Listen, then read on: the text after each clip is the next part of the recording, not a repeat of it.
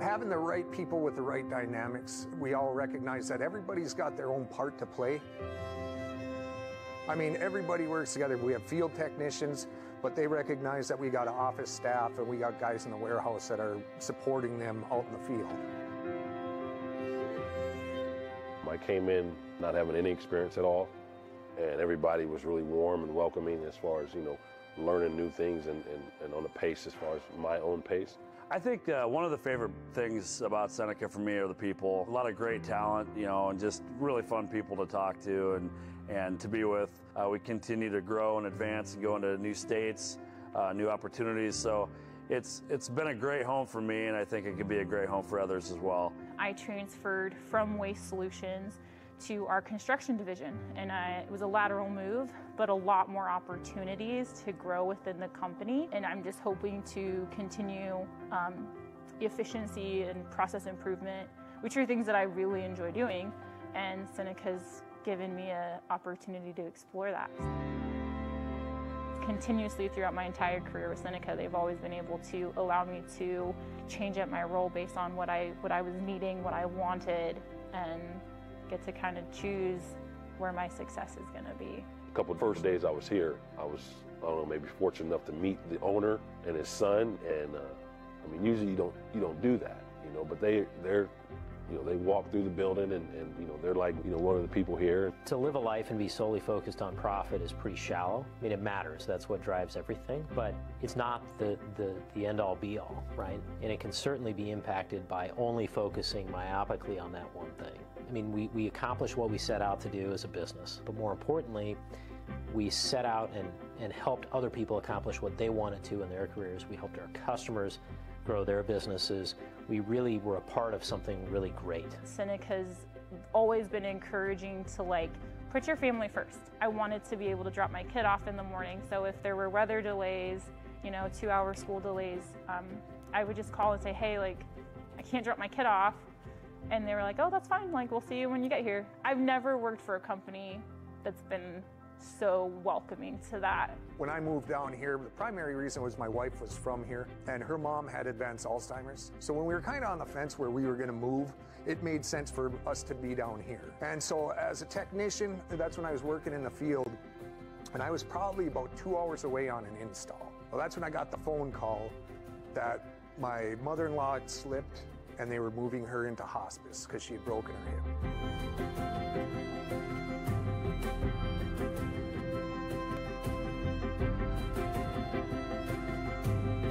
I made one phone call, and they dispatched 2 technicians to come relieve me. You know, even my father-in-law was like, wow, you got a great group of guys you work with.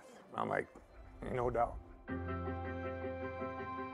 They could trust that their team is going to catch them if they ever need a safety net. We're there for you. Anybody that's looking for a challenge, you know, that wants to use their hands, use their head, it's a unique trade that we do. I would say come work here. I mean, if you're looking for a career, then this is the place for you.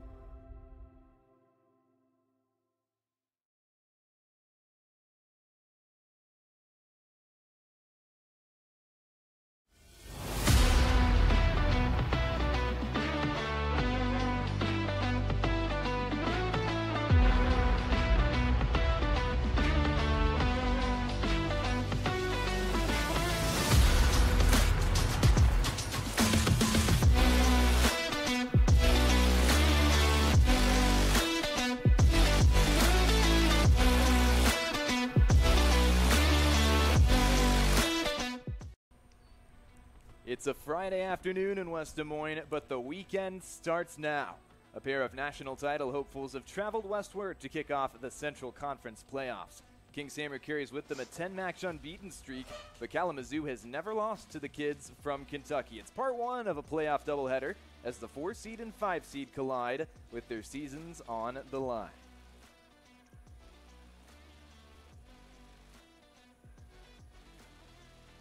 Good evening and welcome to live coverage of the USL League Two National Playoffs on the Central Iowa Sports Network. With Justin Vorster alongside me, my name is Danny Catula saying welcome in to the press box at Top Valley Stadium in West Des Moines, Iowa. Together, it's a pleasure to bring you live coverage of the USL League Two National Playoffs on 11 Sports and on YouTube. Justin, welcome in. Fantastic matchup between these two. Should be a cracker. A proper 4 versus 5 seed matchup. Two teams who are very, very evenly skilled, evenly talented. They've kept a lot of their players from last season. They've kept a lot of their players through this 2022 season. I think we're going to see the best of both these teams tonight. So it just goes to show, because there'll be continuity between both teams, because they've kept the squad together not just through this season but throughout the season before as well. You know, I think it's going to be an interesting matchup today with, you know, Kings Hammer will probably start out in the 4-3-3 versus the 3-4-3 system. But from what I've seen previously, Kalamazoo play with wing backs. They'll play with the 3 at the back, and you've got to watch out for Ifang. He's the center back, very strong. He's good in set plays. He gets forward for every set play. So I think that's going to be interesting, but they do play a box midfield. From what I've noticed, 2 6s, 2 10s. The 10s like to break forward and support the 9. And when you get to a situation where this could be a whole weekend affair, right? If all goes well for both these sides, they'll be playing again on Sunday against the winner of the matchup to come between Des Moines Menace and Caw Valley FC. How difficult is it to focus on this match here when you've got the prospect of Sunday in the back of your mind as well? Well, I think you just take care of the present, you know, so take care of business today and then figure out what you got to do for Sunday, because the second match is later. It's 7 o'clock tonight. You'll determine who you're playing after that, so there's a lot of legwork behind it, analysis. I know that most of the staff and the players, obviously of the winning team, will stick around to watch that. So present first and then look to the future. We've gotten to speak to the coaching staffs of both sides. We were speaking with Kings Hammer earlier before this match started. What stood out to you from that coaching staff as far as how they're preparing for today? Well, what they were looking for is to see what Kalamazoo come out with first and their team shape and try and match them up. But I think they'll come out, Kings Hammer will come out 4-3-3. I think that's how they'll start the game and adjust from there. It's going to be hard to break down certain areas of the field. And I think in the midfield, again, it's going to be won and lost in the midfield.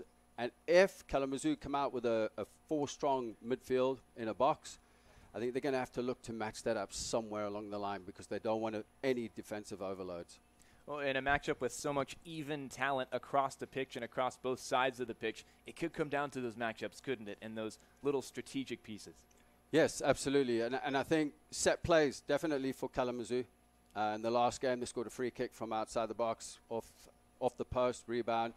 And then Ifang scored the first goal off a set piece, corner. So I think set pieces for Kalamazoo, definitely something to watch out for today. Well, more to bring you on this matchup and what it will entail between Kings Hammer FC and Kalamazoo FC here at Valley Stadium. All that coming up next with more pregame coverage in a moment right here on CISN. The Chicken in Orilla is a classic roadhouse joint serving chicken any way you want. All hand-cut, hand-breaded, and 100% satisfying. Chicken, just like your mama used to make. Bring the whole fam for all their favorites, and chicken so good you'll know why we could only call ourselves the Chicken. In the middle of nowhere, but just minutes from everywhere. With over 260 beers on tap, El Bait Shop isn't just another craft beer bar. It's the best. Beer lovers know El Bait Shop, 200 Southwest 2nd, Des Moines. At DeArmond Ford Indianola and DeArmond Automotive Knoxville, we want you to experience the DeArmond difference. My dad and I are in the dealership every day to ensure your ownership experience is exceptional. We're completing phase 2 of our major reconstruction project at our Indianola location, providing a state-of-the-art customer lounge and waiting area and soon-to-be all-new showroom, reinvesting back into our communities. DeArmond Ford Indianola and DeArmond Automotive Knoxville. Experience the DeArmond difference today. DeArmondAuto.com. Missing a quality home-cooked meal? You know, the kind Mom used to make. Lucky for you, we found her recipe book. Welcome to the High Life. Welcome to the Champagne of Bars.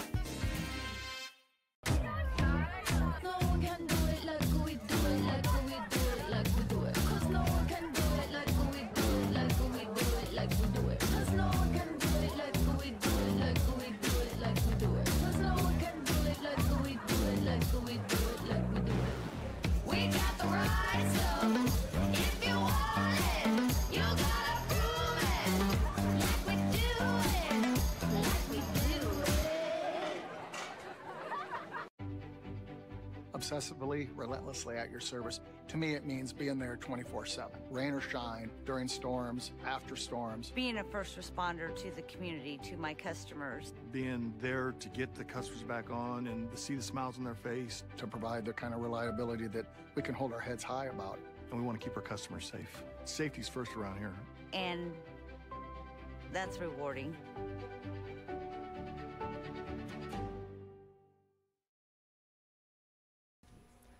Welcome back to the booth at Valley Stadium for USL League 2 playoff coverage, live on YouTube and 11 Sports. Justin Forster joining myself, Danny Catula, with continued pre-match coverage. Justin, let's get a look at what this 4-seeded Kalamazoo team will bring. They won their division, the Great Lakes division, this season. A lot of talent in that division. They ended up taking first place. Give us an idea, based on their last match, of what they'll bring to the table this afternoon. Yeah, as we take a look at these highlights here, I tell you what, Kalamazoo, very, very strong, like we spoke about in the midfield. As you can see, a set play, corner coming in, Ifang on the far post, getting in front of the defender, nodding it past or through the goalkeeper's legs. He's dangerous on set pieces, definitely is. Here's the free kick coming in, and Martinez with the rebound. It was off the post. Martinez was there just to finish it off. Here, the third goal was started by Matt Whelan, laid it off, carried on his run. Tremendous pace, breaking the line. Just breaking into the box and a little dink over the goalkeeper. Near post to put Kalamazoo 3-0 up. Oakland came back into the game here as the ball, Alex Steinwasser just managing to get onto a ball nodded forward, and here we have a penalty, and it's Alex Delou sending the keeper the wrong way, just a little dink over the keeper's head. There was a consolation for Kalamazoo, penalty just to go Der O'Riden with the penalty. And a 4-2 result it was. Kalamazoo taking quite the record and the winning streak into this one, but both teams are as well. Kings Hammer with a 10-match unbeaten streak. Kalamazoo had that kind of mid-season slump, but they've been much better in the last 4 or 5 match days. They've won 4 and drawn 1 in their last 5. Let's take a look at that Kings Hammer side. 10 matches unbeaten, of course. They're the 5 seed, finished second place in the Valley Division behind South Bend Lions. Take a look at their most recent match against Dayton Dutch Lions. Well, Kings Hammer, Ben Demanji got the first 2 goals for them in this match against the Dutch Lions, as you can see here. The Dutch Lions on the ball in their own half, give away possession cheaply. Demanji onto the ball played through is fantastic. Just dinked the goalkeeper. The goalkeeper was caught in no man's land. Demanji got the second goal. There was a bit of a goal melee here. Ball just bounced around, nodded on. Down on the chest, he picked up the rebound. Thank you very much to the goalkeeper's right-hand side. Firmly placed away. Third goal coming in. Build-up play by Kings Hammer. Lovely ball down the line, and somehow They got to the ball on the right-hand side, past the defender, ball played through. Thank you very much. What a great ball in there for Sam Robinson just to place the ball. No problem at all. Jerome Jolly latched onto the third, fourth goal.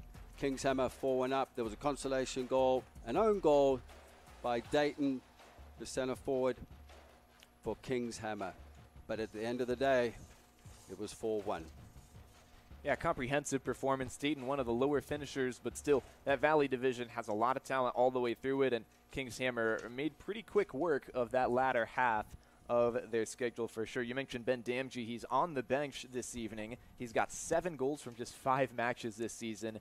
An electric score, but in front of him is Taylor Reinhart wearing the number 16 today. 8 goals from 7 matches, not to be outdone. He's from Fort Wayne, Indiana, and he will provide a spark. Plenty of storylines for both teams this afternoon, but one thing that stands out from both is how many returning role players there are from 2021 to this 2022 side, and that's the case for both sides. For me, that indicates a positive culture that quality players want to return to, Justin. Yeah, it's continuity, and, you know, the players get to know each other, know their tendencies in training, not just in training, off the field, on the field, and that's how you pick up relationships. And I think it's great that when you look at situations like that, Kingshammer have kept a squad together for a couple of years. Well, a quick pause from us, but we'll be back in a moment with more coverage live from Valley Stadium on CISN.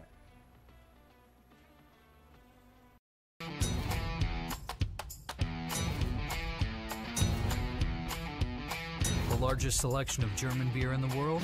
You'll find it at the Hessen House. From Doppelbock to Oktoberfest to Hefeweizens and Dunkels, there's no passport needed for the deliciously different beer and food at the Hessen House. So grab your friends and make it a fun night out. The Hessen House, 4th and Court, Des Moines. Hi, it's Amanda with Holt Plumbing and Heating. With inventory tight, Holt not only anticipated the need, but took the risk of stocking up on our most popular products. While our competitors scramble to find furnaces, air conditioners, and water heaters, we have plenty of stock, ready to be installed. Even though we have extra product, now we see demand at an all-time high. To sweeten the deal, we are also offering 0% financing on your new purchase.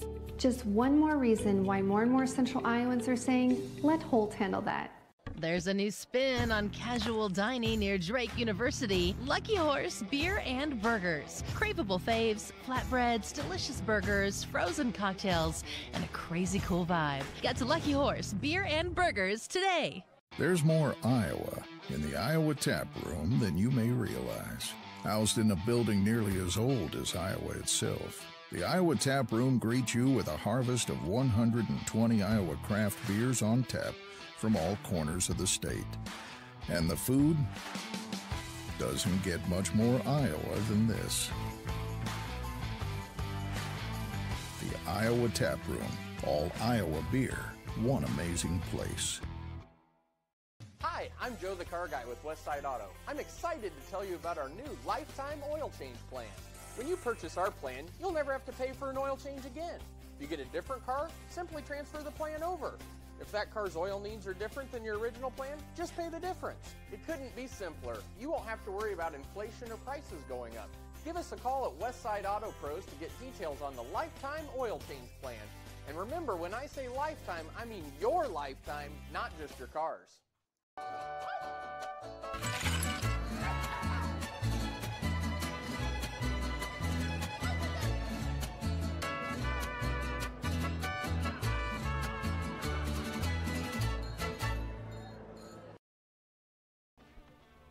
Minutes away from kickoff in the opening round of the USL League 2 National Playoffs. Here in the Central Conference, it's Kingshammer and Kalamazoo facing off, while Kaw Valley and Des Moines Menace wait in the wings to do the same later tonight. The past week has been a complicated one with playoff scenarios and seeding, but now it's all very simple. Win or your season ends. One talented team will meet that fate today, but the other will keep their lofty title hopes alive. Another break's up next, but don't go away. Starting lineups in the opening whistle are on the other side, right here on CISN. The Royal Mile, where everyone's a wee bit British. The Royal Mile is downtown Des Moines' living room with classic pub favourites. Pair them with a glass of whiskey or an expertly poured Guinness. It's bloody brilliant. The Royal Mile, a proper British pub. Hi, this is Chris from Fireplace Superstore, and it's going to be an interesting patio furniture season this year. We have ordered a ton of merchandise, but due to supply chain issues, it's coming in a truckload at a time all summer long. If you want the best patio furniture, check early and check often. If you want to custom order your furniture, get in here as soon as you can to give your furniture the best chance to arrive this summer. Fireplace Superstore, Iowa's best patio furniture selection, just east of I-35 on Douglas Avenue. Not too many places hit all the right notes. But when it comes to great atmosphere and delicious scratch-made food, Truman's is the name to know. Game days are for Chiefs fans, but every day is for the food fans. Truman's, get to know us by name. Need orthopedic care today? DMOS Orthopedic Urgent Injury Clinics in Ankeny and West Des Moines are open 6 days a week. No appointment necessary. Our 2 convenient walk-in clinics offer you full access to dedicated orthopedic specialists. Wait times and costs are generally less than an ER visit. Check hours of operation and wait times instantly at DMOS.com. DMOS Urgent Injury Clinics in Ankeny and West Des Moines, helping you get back to living.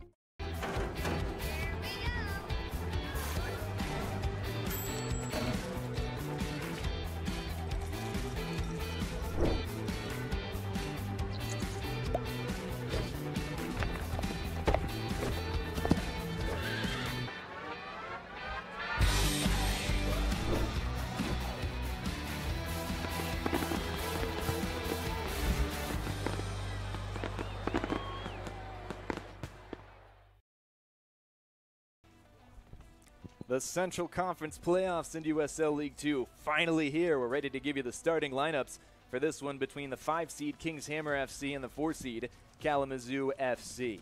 Let's get you going with your first set of lineups for Kings Hammer. In goal, it'll be number 99, Bryant Pratt, 6'2" goalkeeper from Columbus, Ohio. The back line looks this way. Robbie Burlew on the right side of defense. Carson Kendall and Lalas Ayerty are the center backs. Paul Hernandez from Spain is the left back. In central midfield, Taylor Dyson will play the 6th role in defensive midfield. Mikkel Goling of Copenhagen, Denmark is your left center midfielder. On his opposite side in central midfield, Aiden Abril. Taylor Reinhardt is the striker up front. He'll wear number 16, leading goal scorer with 8 this year. He's also played in MLS Next with Indiana Fire. Tony Pineda is the left winger, and on his right side, Maloon Gumbale from Cincinnati, Ohio, a Walnut Hills High School alum. Looking at the other side of things for Kalamazoo FC in goal, it'll be Hunter Moore, 6'3", 184 goalkeeper, quite a tall figure and excellent reactions as well. He's played all 14 matches this year and made 31 saves. Federico Russo, Paul Efang, and Adrian Lara are the center backs in order. It looks like a 3-4-1-2, if you will. Dara O'Riordan is a left defensive midfielder from Cork, Ireland. He's got 4 goals and 2 assists in that defensive midfield role. Alongside him is Chase Strine from Traverse City, Michigan. Outside wings look like there'll be Matt Lockwood, 11 matches this season. He's got a sociology degree from Michigan State. Then Adrian Corona is on the left side, has 12 matches under his belt with 1 assist. Tom Cookland-Levy is the attacking midfielder, and up top, Matt Whelan and Pepe Martinez. That's how Kalamazoo will line up this afternoon.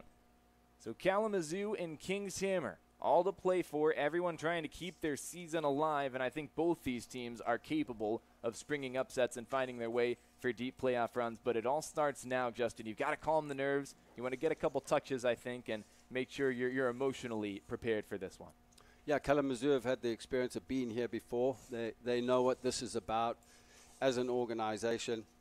Kings Hammer, they're going to look to get the nerves out. Well, both teams, in fact, but Kings Hammer will probably try and get the nerves out early by keeping the ball, making sure each player does the right thing, first tackle, first pass. I know that Kalamazoo do like to keep the ball and just gain some kind of momentum as the game gets going. And the game has gotten going here at Valley Stadium, 10 seconds in. And Kalamazoo to kick off. Not a whole lot going for them in possession. Kings Hammer had an early throw. And in midfield, this is where they like to hold on to possession. It's played out to the left side. This will be Mikkel Goling. In midfield, Taylor Dyson sends it forward. Goling's on it. All the way right. Robbie Burlew's on it. Goling again. Very tall figure for central midfield. He's 6'3". And the referee says play on, get up. How about this move? And a chance early on. Excellent save. But Maloon Gumbale showing that skill on the ball. A nice little touch to get around his defender and nearly had a shot on goal. Gumbale showed a tremendous amount of speed there. So now Kalamazoo back line, the three at the back know what they're up against. But the goalkeeper did really, really well. Morse coming off his line from previous games that I've watched of him. He's so quick off he's super sharp off the line. He's good in the air, and he's a great shot stopper as well. Matt Lockwood with an important clearance. He went down, took a foul as he cleared it. And the referee will now allow for advantage to come back. Aaron Valley, the center referee this evening. Ethan Dixon, Noah Brenny are his assistants, and Kevin Stapleford, the fourth official. Kalamazoo with a free kick. They're from Kalamazoo, Michigan, of course, home of Western Michigan University. About 75,000 people there in the southern Michigan city. And Kings Hammer back on the ball. Headed from Reinhardt towards Tony Pineda, but it doesn't find its target. Federico Russo was there first. Adrian Lara with it. From Shorewood, Illinois, outside Chicago. This one cleared away by Morse, but it's going to find Kings Hammer instantly. Gumbale with it. In the center of the park, he'll move it out left. Paul Hernandez, and this will be sent all the way back to Lalas Ayerty. On the ball now, Taylor Dyson. It's moved over to Carson Kendall. Carson Kendall has 3 senior international caps by the U.S. Virgin Islands national team from Charlotte Amalie on that U.S. territory island. Also plays with the High Point Panthers, one of a couple High Point players here. And on the back line, this is Ayerty again. Kings Hammer there from Covington, Kentucky, just outside of Cincinnati, the Queen City in Ohio. Right side, Gumbale. And he'll try to whip one in. Reinhardt was the target, I believe, that time. But it's whipped back out. Hernandez from the left side. That one too far for anybody in black, and it's out for a goal kick. The black jerseys ought to be making them a little bit warmer on the pitch today. It's about 90 degrees here in Des Moines. Pretty unseasonable weather for this far north, but at the same time, both these teams will be used to it. It's been a warm summer, hasn't it? It most certainly has, Danny. But just looking at Kings Hammer right now and just how they shaped up, they seem pretty comfortable. It's been a good start for them, to be honest with you. The outside backs and Robbie Burlew and Hernandez like to get forward, but what I've noticed on the far side, when the 6 gets the ball, so Dyson comes in, Robbie Burlew, obviously, he either makes a wide run or an inside run, just in between the lines, which is causing some problems. Just in the beginning that I've noticed a few heads turn in the midfield from Kalamazoo, just wondering like who's picking him up and who's tracking. Yeah, it's been difficult going for them early on the back line. They'll have plenty of work to do through all 90 minutes. Mikael Goling giving away a free kick in midfield, by the way. Lara gets it back underway, and that found Matt Whelan, or Pepe Martinez was the one there, and collided with Bryant Pratt, the goalkeeper for Kings Hammer. In the end, I think the referee says we'll just play on. Would have been a foul against Martinez, the Spanish striker. But instead, Bryant Pratt allowed to just roll this one back into play, and Kings Hammer on the ball down the right side. Robbie Burlew. He'll find Gumbale. Gumbale moves back towards his own half. Burlew's got it again. Burlew, a product of this Kings Hammer system. He grew up in Cincinnati, went to Finneytown High School there. Also plays for Northern Kentucky in the area. They play in Highland Heights, just about 30 minutes south of town. And Bryant Pratt on the ball again. Kendall. He'll play it to Taylor Dyson. Dyson moves it out left. Hernandez couldn't get there first. Matt Lockwood had it, but gives it away just as quickly. And now Ayerty on it again. From Accra, Ghana, he'll send it long. And that one is dealt with well by Ethong.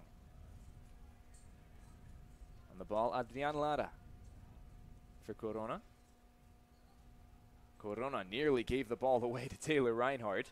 Kalamazoo fortunate not to give up a goal-scoring chance there, but now they'll send it long.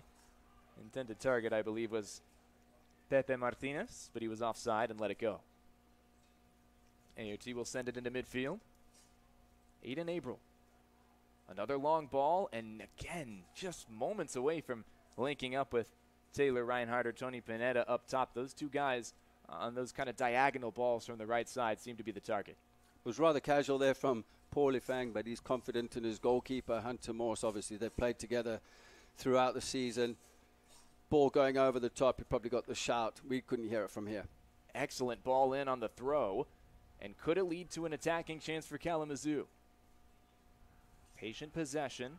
Down this left side, a chance to cross in. Maybe he'll go alone. Excellent tackle that time by the captain, Kendall. But given away, and a shot at the top of the box is saved well by Bryant Pratt. Diving to his left, and it was a save that needed to be made. Well, firstly, it was a fantastic tackle there by Kendall. And then the save by Bryant Pratt. Unbelievable to his left-hand side. And this is already Kalamazoo setting the mark. Basically, this is how we're going to play. So just keep you on your toes. We're in for an exciting game here.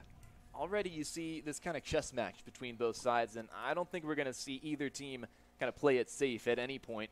Both teams are going for goals early on. Both teams know that this first punch in this, proverbial boxing match, it's an important one.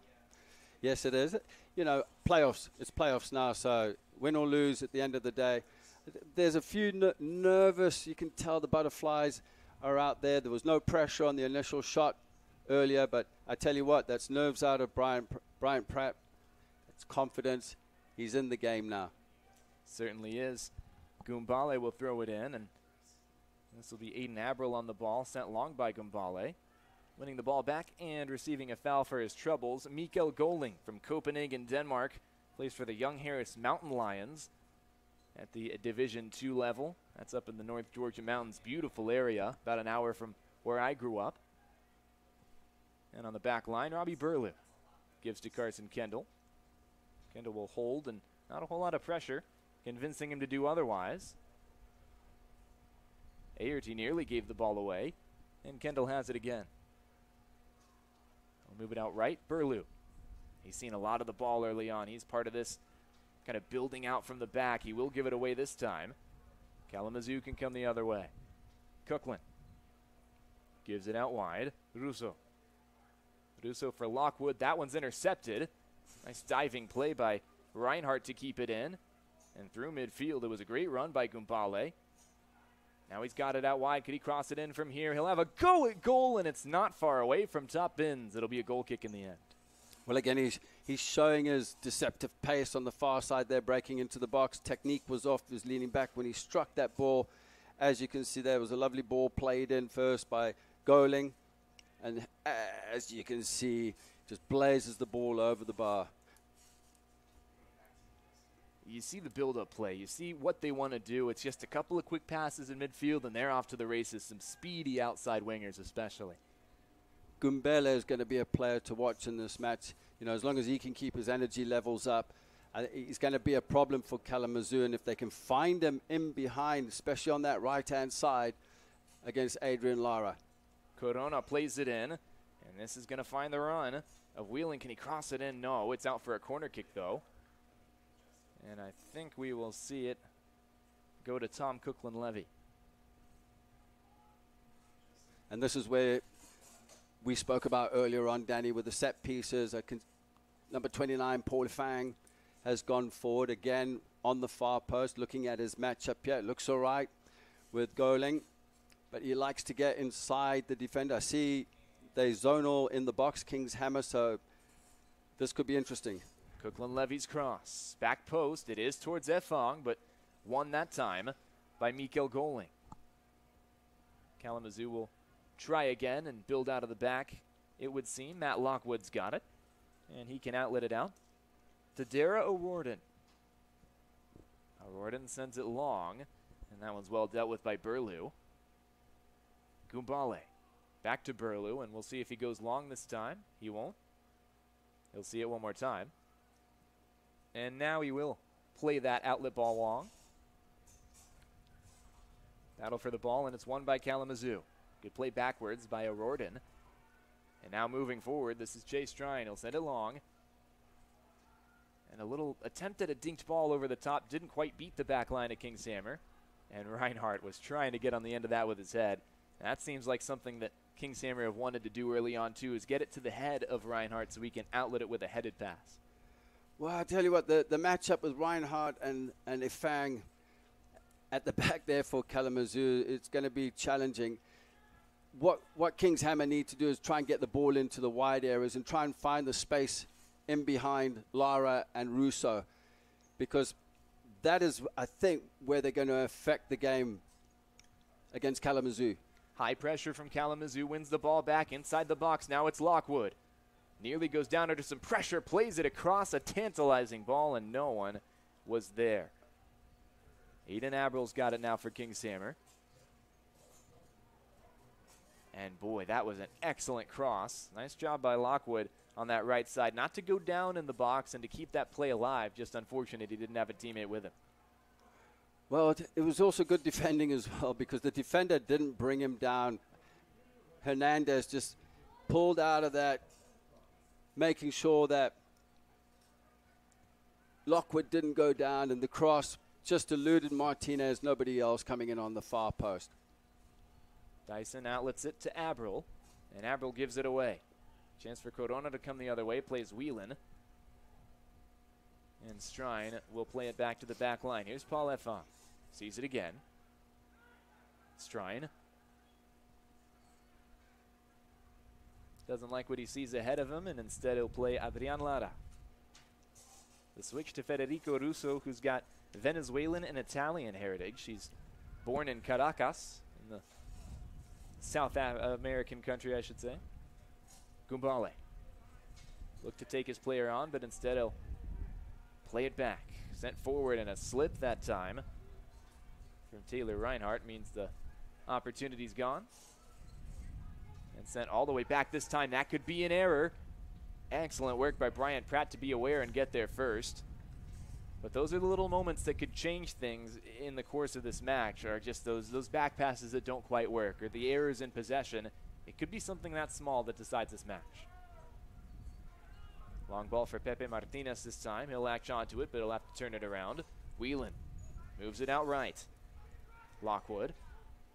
Central ball, and he wanted a ball back, but Cookland had some work to do just to hold on to the ball. They'll play it in, deflected, and dealt with by Aerty, but back into the area with Lockwood. Lockwood beats a couple of defenders. Another cross in. This time, it's out for a corner kick. Aerty hasn't cleared his lines on 2 occasions there. He should have done better with that clearance. Just going to the edge of the box to Lockwood, and obviously the corner was won there. Another set piece for Paul Effang to go forward and try and score this one. He's dangerous in the air. But I tell you what, the midfield areas right now, Kings Hammers are picking up the spare ball. They're picking up the clearances from the back line of Kalamazoo. And they've got the right overloads there, because Matt Whelan's pressed up higher, and so's Tom Cookland, just leaving Shrine and O'Royden. O'Royden to take the corner. It comes in. Effong is the target, and he can't put it on target. But a good opportunity, and that looked like something right off the training ground. Yes, it did. And all it takes is just a little nudge there from Goling. I mean, that's all it takes, just to put him off. It was redirected wide. So good defending there by Goling. This is Robbie Burlew. And Burlew will think about advancing it forward. He'll play it in between a couple of midfielders. Goling gives it back to him. And now here's Abrill. Aiden Abrill from Brandywine, Maryland. His brother Alex also played soccer at High Point, where he's currently a Panther. And moved across to Carson Kendall. That's Taylor Dyson on the back line for the moment. Looks like they've switched personnel a little bit and gone to more of a 3-back formation. And this was something the head coach mentioned that they could do. Yes, he did, and Burlew came into the midfield. As you can see, he's on the ball now. So he stepped into the midfield, and all that happens is Tyler Dyson goes into the back line. This way they can push Burlew into the midfield. Again, overloads, and here, as you can see, just stretch the midfield there of Kalamazoo. Burlew running forward. He'll play a cross in. It's deflected, and that will yield a corner kick.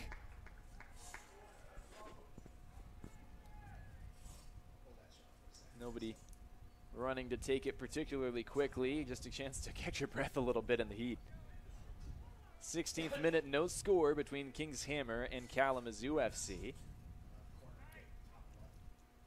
A chance for Kings Hammer to put something in the box now. Very interesting there. I think from what I'm seeing here, Kings Hammer have changed the shape a bit. It could be a back three, but they will rotate that system all the time, and I think that's just what confused Kalamazoo at that particular point. It's a short cross in. Pineda plays it in, and that one's well defended at the near post. Kings Hammer were thinking about recycling that ball, and they nearly gave it away to the run of Whelan. Bryant Pratt's got it instead, and he'll send this one across midfield. This is Aiden Abril. Center of the park, Burlew. Puts his head down, and he'll run outside. Nice spin move that time by Goling. Played in by Pineda, I believe, on that occasion, and it was well wide. It was a good spell there by Kings Hammer. Just as you can see with the shape change through momentum of play, just a passage of play there. Pineda just a little bit wayward with his shot, off balance, but I can tell you something, it is steaming hot down there. We're feeling it up here as well. We certainly are. As this one is sent long by Kalamazoo. Midfield battle is won by the boys in sky blue. They'll give it away though. Goling has it. And on the right side, we're back to a back four, aren't we? Carson Kendall's got it. And Lala Sayerti on the left side of this back line. Paul Hernandez. Sayerti again. Playing his 10th match this season. He's got 3 yellow cards on the year. Not afraid to get into a tackle. It's his 2nd season with Kings Hammer. Burlew advances to Gumbale. Trying to run in behind was Reinhardt. And that won't yield anything. It'll be a throw in after some nice defensive work from Adrian Lara.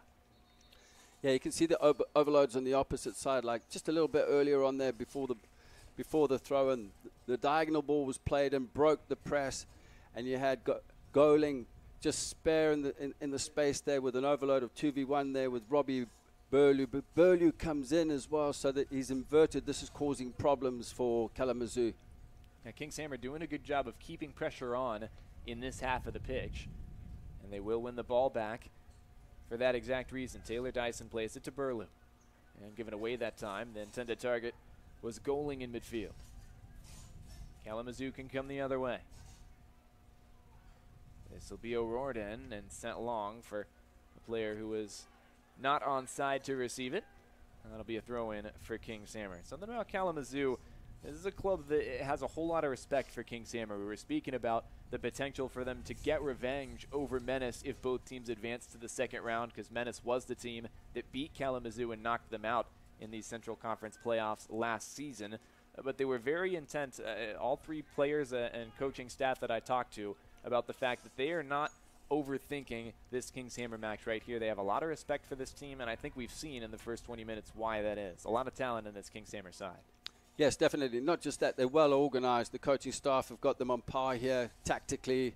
As you can see, coming up to the first 20 minutes of the match, I think Kalamazoo are just a little bit all over the place, to be honest with you, just off the ball with the shape. And it's the movement of especially the outside backs with Hernandez and Burlew either tucking in one wide, the other one tucking in on the opposites. And it's causing problems because that's the overload. And then what's got to happen, Kalamazoo, Whelan and Cookland have got to drop into that space to pick up because of the overloads. Pressure with numbers again, and it'll work out for Kings Hammer. They'll win this ball back in the attacking 3rd. Here's Gumbale. Tried to beat 3 players on the dribble and wasn't far away from doing so, but in the end, Kalamazoo's back line holds firm. Whelan. He's got space to advance forward. He likes the ball at his feet, especially for a target man. He's still going. Challenge on the shoulder. He'll cut it back. Lockwood has a go with his right foot. And Martinez tried to stick a boot in, but nothing doing. Excellent save once again from Bryant Pratt. I think Kings Hammer have had the edge in run of play, but Kalamazoo might have had the 2 best chances in goal so far. Yeah, Kings Hammer, they mustn't get too over-eager. They're committing too many players forward. And again there, I think Dyson was caught 1v1 when Cookland got the ball and broke forward. And it caused problems. In fact, it was Mikael Goling who was tracking back. And then obviously Lockwood with the inverted run to support in the back heel. Keeper did really well, Brian Pratt, just to save it with Martinez lurking just there for the rebound. Paul Effong across midfield with this ball, and Ayerty is the man who gets there first for Kings Hammer. Ayerty again. He'll play Paul Hernandez, who will move out to that left wing, where he does like to get forward, doesn't he? This one played forward by Taylor Dyson. On the right side, it's Burlew. Looking infield at the moment. Doesn't see any open passing lanes, and instead he'll play his captain, Carson Kendall. Pratt on the ball with 2 big saves already in the first half of this first half. Ayerty.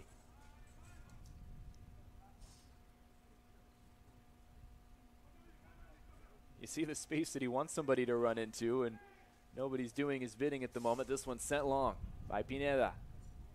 And Gumbale gets on the end of it, but he's not quite quick enough to latch onto that ball, and there aren't a whole lot of long balls that you can say that about. He's got so much pace, he doesn't quite get to that one. Yeah, and good defending there by Corona. Corona was very, very deep, and to get that ball in space for Ayetu was going to be really, really difficult. Actually, Gumbele is going to be really, really difficult. So it's good cover there from Corona. But here's what I noticed earlier. Because Kings Hammer are switching it from left to right really, really quickly into Barlu. Barlu's playing a higher line. He gets up wide, and they're looking to switch it. Either they've got to figure it out in the midfield, Kalamazoo, and who's going to do that role of pressing out wide at the right back, Barlu, and then ultimately putting a press on the player on the ball here to eliminate that ball, the diagonal ball. Kings Hammer back in possession where they have been for the majority of the first half. Ayerty. He'll run into some space. And again, he's looking for that ball kind of straight forward. Instead, he'll play it out wide where there's more space for Hernandez. Ayerty again. He's more than comfortable just holding onto this ball, waiting for the pass that he wants. Burlew checks into midfield, and now he'll see possession. Gets across midfield. And he'll play it out right. Gumbale stretching the play. Back to Burlew. Gumbale again, plays slowed down, but Gumbale will take on his man, trying to get around Corona that time. Can't do it. Excellent work by Adrian Corona. And that was O'Riordan trying to move forward, breaking out of midfield for Kalamazoo. Couldn't do that, and Kings Hammer have it back. That's Dyson, and he'll move it out wide.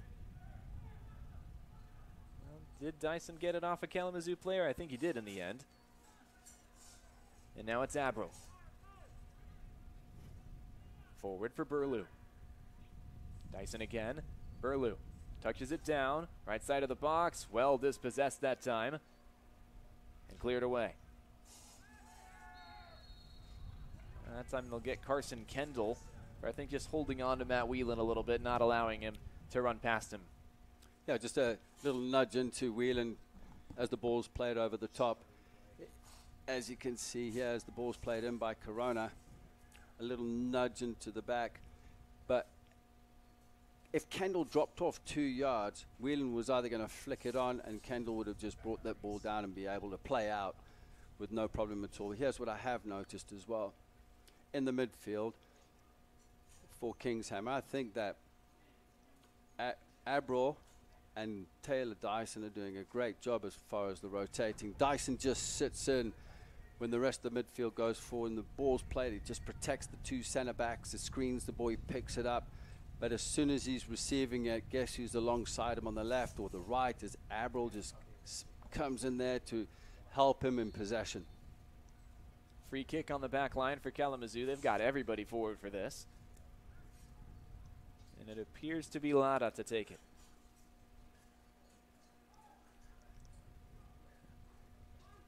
Sends it long, headed into the area. No blue shirts really available. And Hernandez has it. He'll clear it away for Kings Hammer. Beats the first defender. Efong is there to clean it up. O'Riordan. Play it into midfield. That's Russo. Gave it away for a moment, but just picked up by, I think that was Chase Strine in the end. Sent long by Lara. And it'll be a Kings Hammer throw. Kalamazoo have shown the effort and the intention to get the ball long, but struggling to get players on the end of those long balls. Yeah, it's just misplaced passes, misplayed through balls. There's just a communication connection, whether it's verbal or non-verbal. It's not quite connecting, but it's going to take some time to get into it. They've just been pushed off the game a bit here, and you can see. But credit to Kings Hammer. I mean, they're playing well right now. And, you know, anything can happen against the run of players. We've seen in transition earlier where Kalamazoo broke through. On the ball now, Gumbale, and he can't hold on. Throw in for Kalamazoo. Short throw in and undergoing a foul that time. So another Kalamazoo free kick. Last time they had, 5 or 6 players all at the edge of the box looking to get forward. It's a little bit closer in this time. Did they go with the same tactic or maybe play it short? I think they're going to go long, especially, you know, with the big fella going, Paul Lefang. I mean, you want to get that ball into the penalty area where he's going to be effective. You watch Martinez off the ball as well, because this ball is bound to go far post, to be honest with you. With Martinez will spin out looking for the ball across the box. We shall see if it finds its way on an in-swinger to the back post. It's a prediction of Justin Vorster. In goes the ball. More central in the end, and I don't think that was the intention. It's easily claimed by Bryant Pratt. And that could just be a deterrent. Everyone thinks it's going into Effing at the back. I would have really overhit that into the far post. But again, something different always helps. It just deviates from what the obvious might be. Lara with it for Kalamazoo. He will usher that one out, and it'll be a throw-in for the boys from Michigan. Kalamazoo started playing 2015, spent a couple of years in NPSL before they moved to USL League 2. They've been there since 2017. They become a mainstay in this Central Conference. Wherever division they've been placed in, they've been competitive, and it's always one of those clubs that you just kind of circle on the calendar and say, this is one of those teams we know we have to bring our best against. Yeah, and they make the playoffs every year. I mean, they're always in there. They've got a really, really tough, and it was tough for them this year, you know, in the division they were in. And with the division, all the divisions here in the Midwest, it's getting so much stronger every year. The teams are getting better. The quality, there's USL 2 are doing a fantastic job with, you know, the introduction of new organizations and that. It just makes this league more and more competitive. Well, it'll be a chance for Taylor Dyson. About 20 yards or so away from goal to just whip in more or less across. You know, play it to the near post. Head it away quickly. Can Kings Hammer mount another attack? No, they'll give it away, and now a 2-on-1 opportunity for Kalamazoo to counter and go the other way. This is Lockwood, could go alone. He will, and an incredible save, parried out, and a golden opportunity at goal is saved by Bryant Pratt for the third occasion in this first half. Well, when you look at this again, yeah, really good defending from Ayetu. Ayetu didn't commit himself in that 2v1 until Lockwood made a decision, taking that ball with his touch just slightly wide. Bryant had it covered. I think Ayetu did a really good job. There was fantastic defending. So another corner kick to come. There you see Matt Lockwood, who did a great job getting the ball forward, taking advantage of the counter chance. Just couldn't quite beat the keeper with his effort at goal. In comes the cross. Headed away back post by Pineda. Sent back in. And that one is curled away from goal. Well, that ball was aimed into the far post there, Danny. It was aimed into the far post, again for Ifang.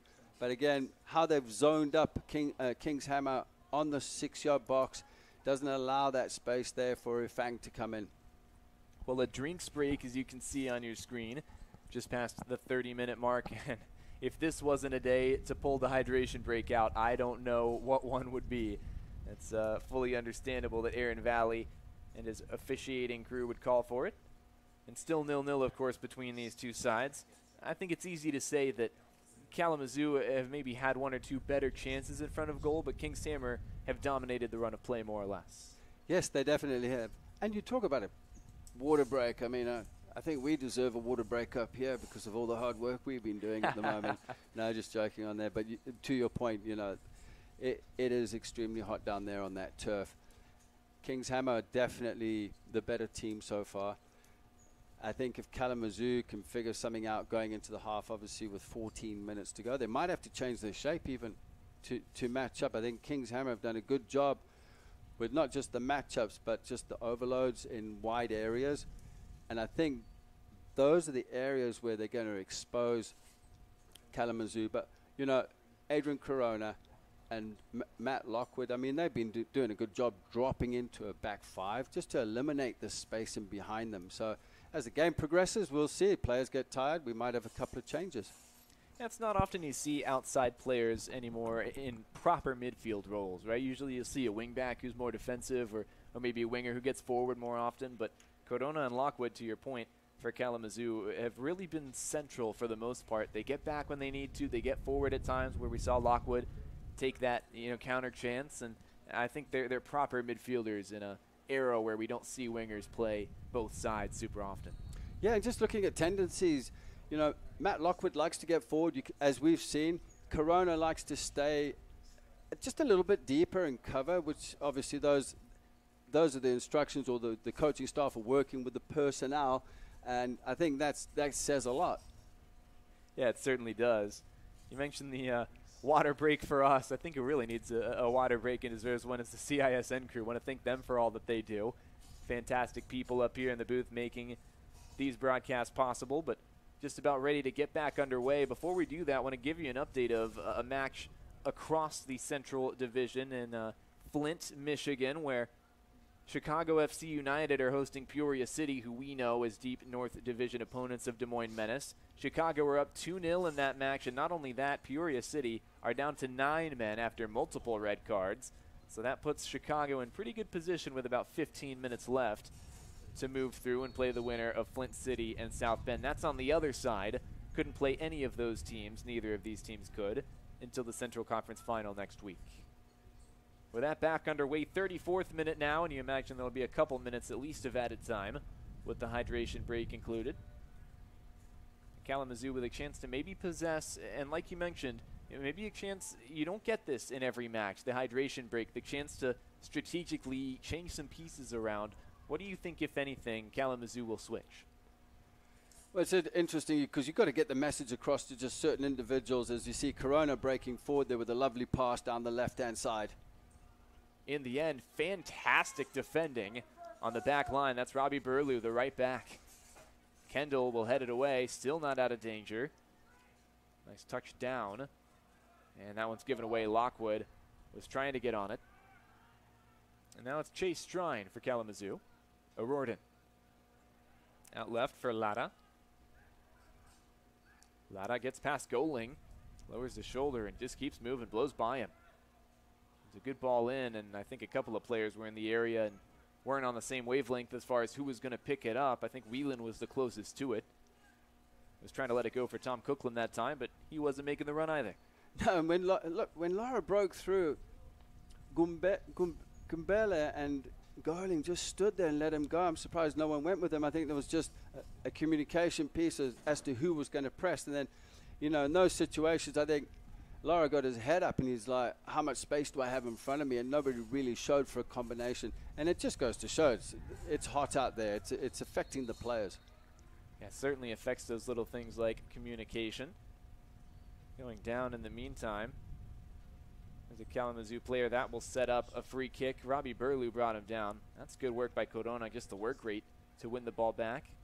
And this long ball from Lara. Yep, that will be a foul pretty much every time. I think it goes against Burlew that time. No, it'll be Carson Kendall in the end.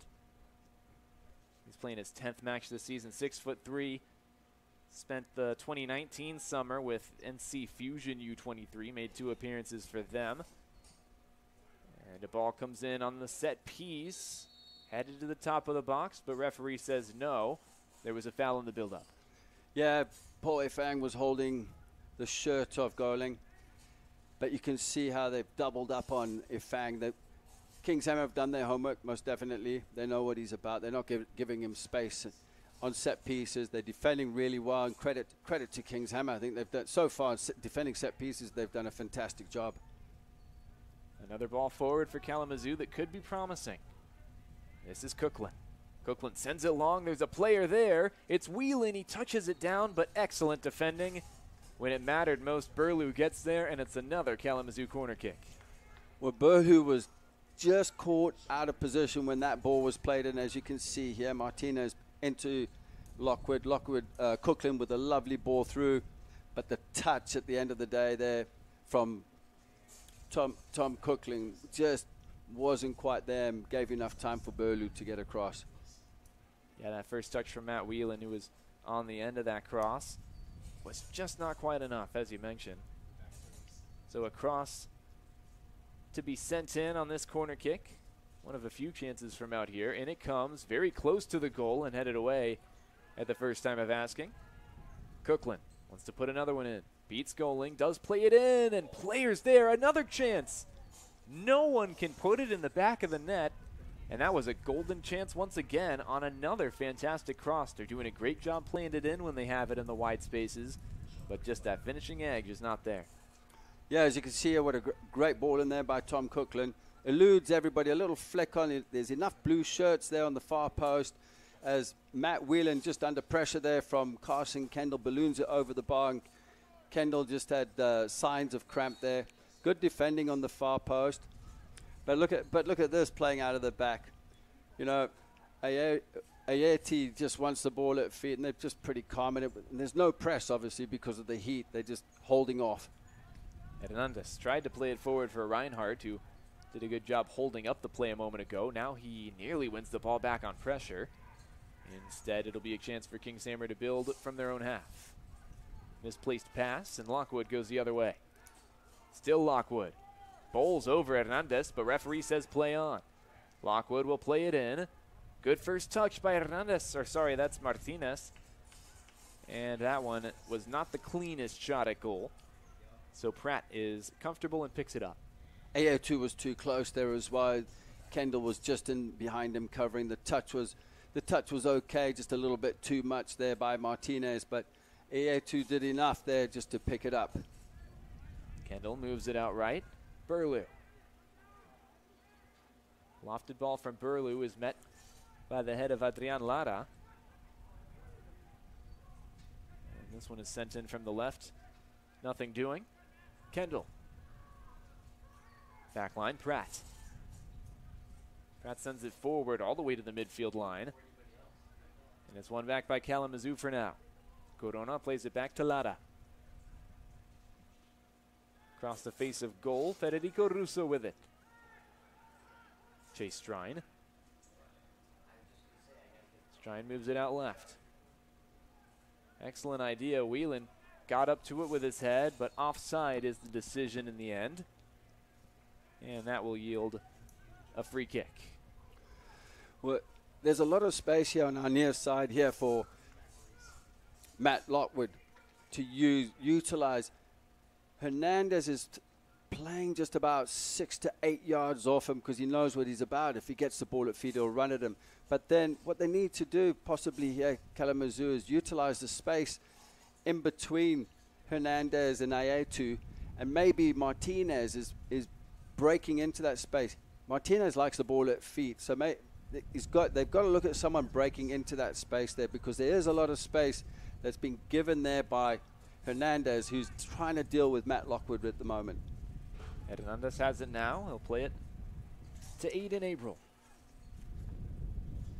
Ball given away. Might have touched a hand. Referee will say nothing there. Burlew.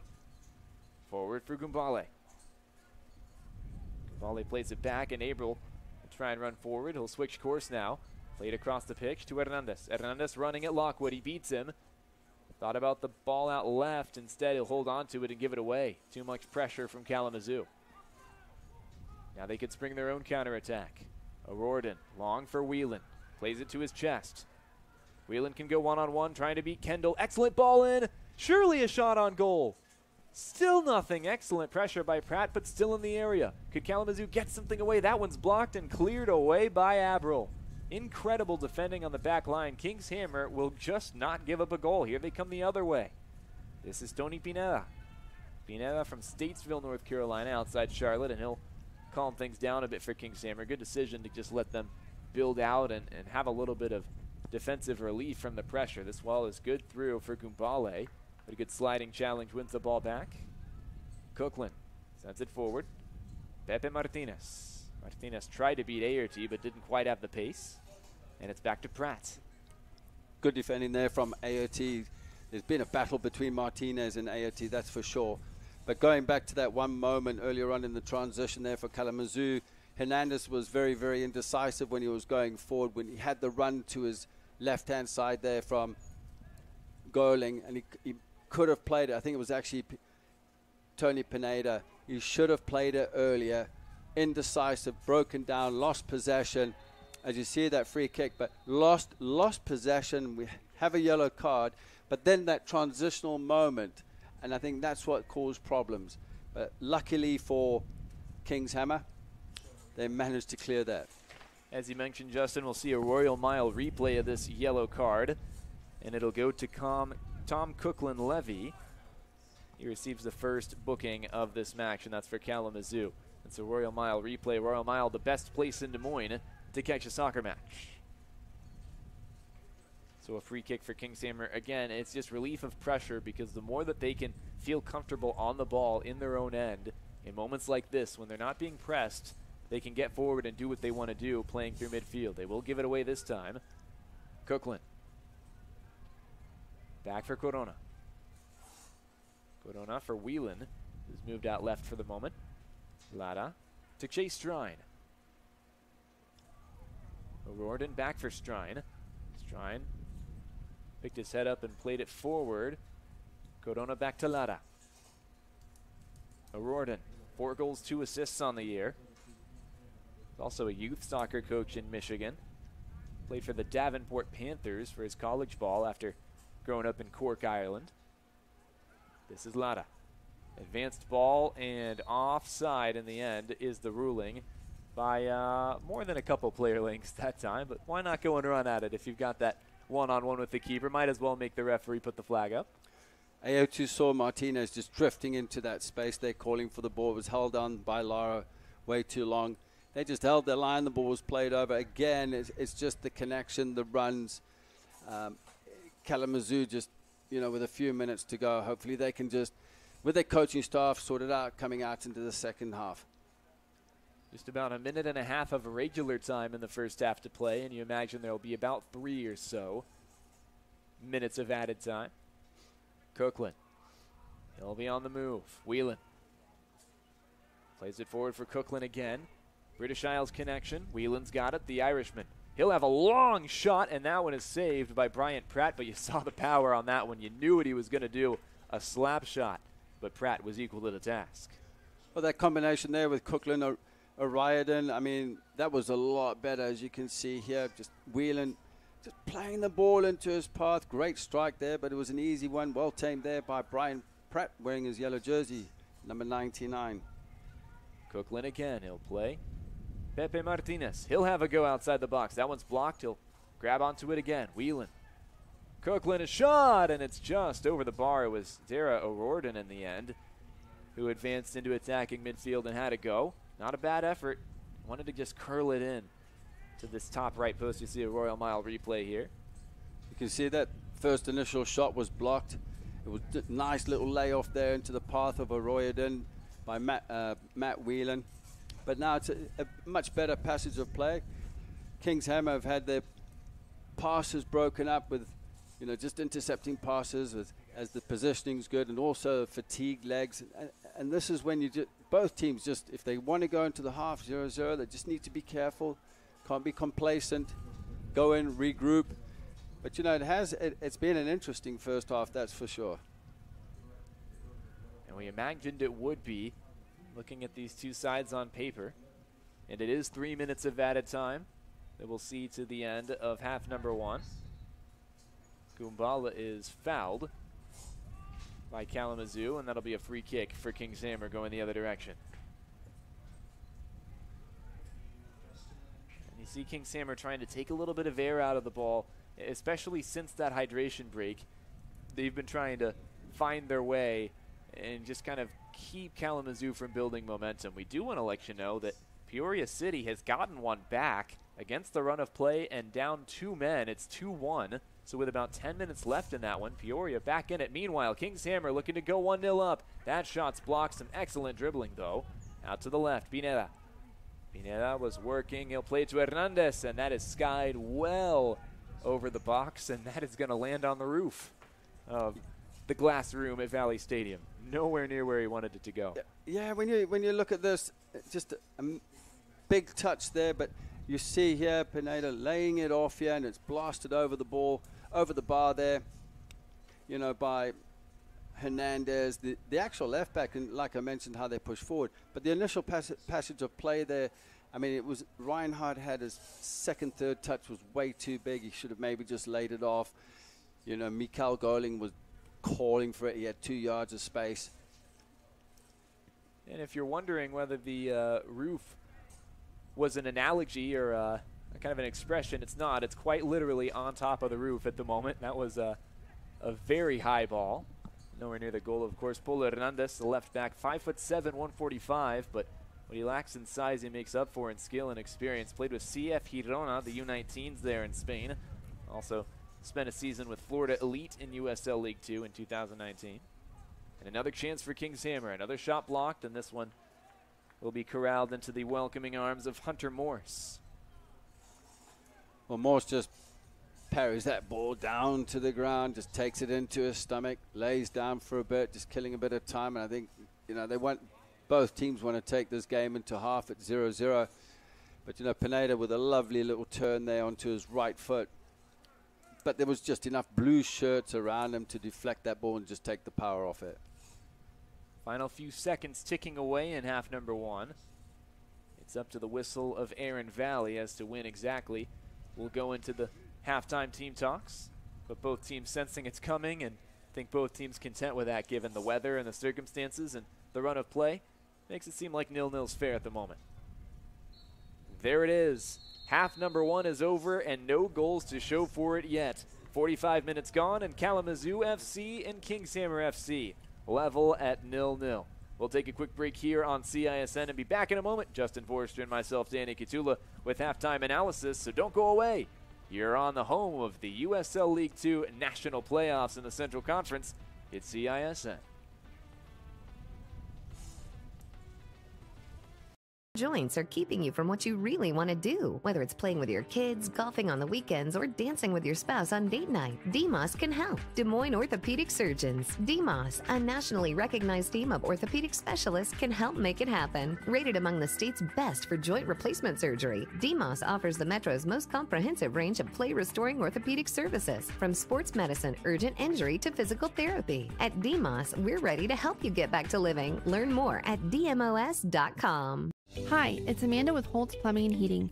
With inventory tight, Holt not only anticipated the need, but took the risk of stocking up on our most popular products. While our competitors scramble to find furnaces, air conditioners, and water heaters, we have plenty of stock, ready to be installed. Even though we have extra products, now we see demand at an all-time high. To sweeten the deal, we are also offering 0% financing on your new purchase.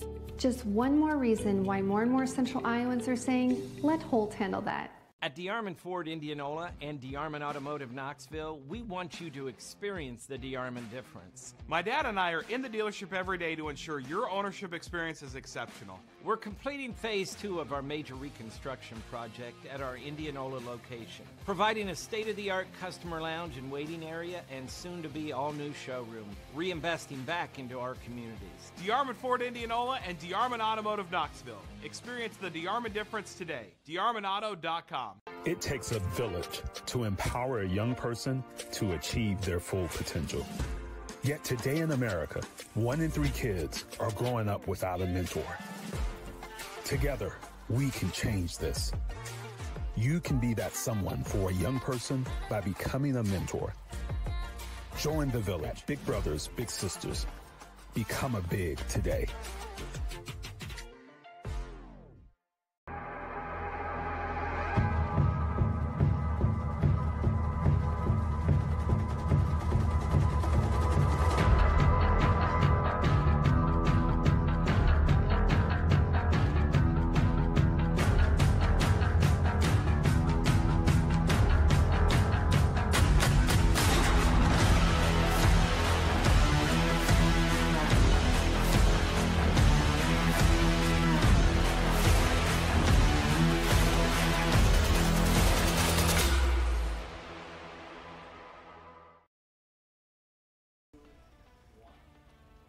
Halftime between 4-seed Kalamazoo FC and 5-seed Kings Hammer FC. Nothing to separate the two sides on the scoreboard, and two different approaches to this match, but I think in the end, not a lot to separate these two in the run of play either.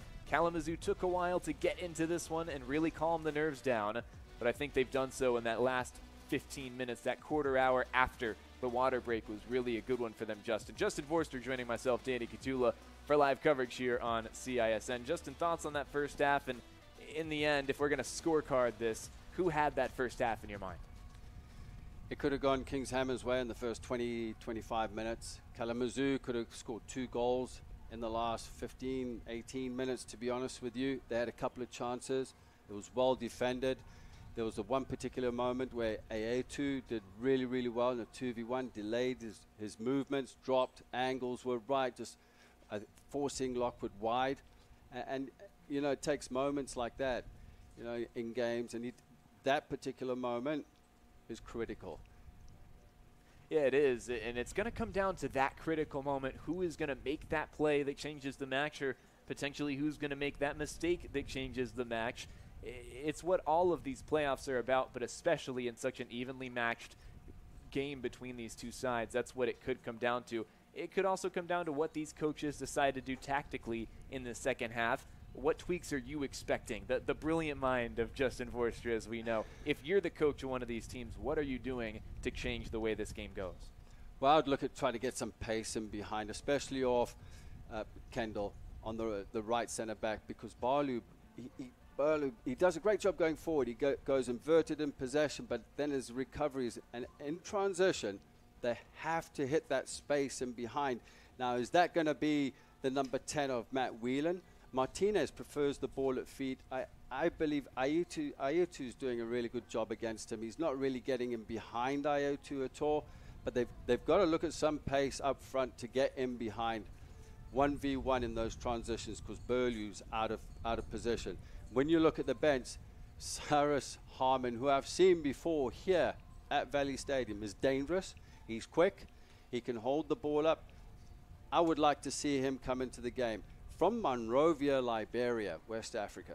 He is indeed. Played for Lindsey Wilson, the Blue Raiders, down in Tennessee. He also played in Laredo, Texas in college, so he's been all around the map, and we could see him in the 11 in the second half. He's got a goal and an assist in 10 matches this season, the 5'10", 180 striker. Could be a guy who comes in for Whelan or for Martinez in those attacking roles. We'll take a quick break and be right back in just a moment with more halftime coverage. 0-0 between Kings Hammer and Kalamazoo. And the second half is in just a moment on CISN.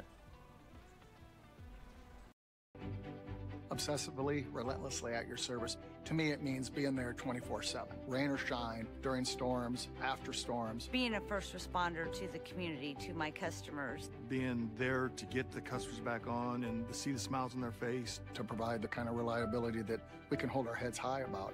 And we want to keep our customers safe. Safety's first around here. And that's rewarding.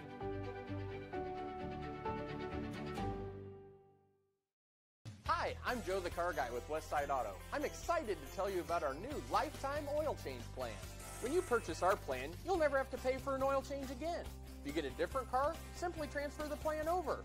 If that car's oil needs are different than your original plan, just pay the difference. It couldn't be simpler. You won't have to worry about inflation or prices going up.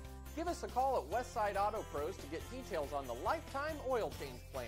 And remember, when I say lifetime, I mean your lifetime, not just your cars. Here in the heartland, at the heart of everything cool, Greater Des Moines is more than its features. It's a feeling. A feeling of discovery and wonder everywhere you turn. Catch what you've been missing. Des Moines, the S's are silent, our city is booming. When I think about the mini pitch initiative, I think about creating equal access to allow youth to have confidence in themselves, to develop teamwork. You know, for me, sports were always a huge part of my life, and I want other people to have that same experience that I did. When you revitalize space in the community, you're able to allow people to come together. We've worked really hard with the U.S. Soccer Foundation over the past couple years and bringing pitches all over the country. We're really proud of being able to create spaces for kids to play and grow. At the end of the day, soccer is just a conduit. It's allowing kids to develop and giving them the tools that they need for life. That's what soccer means to me.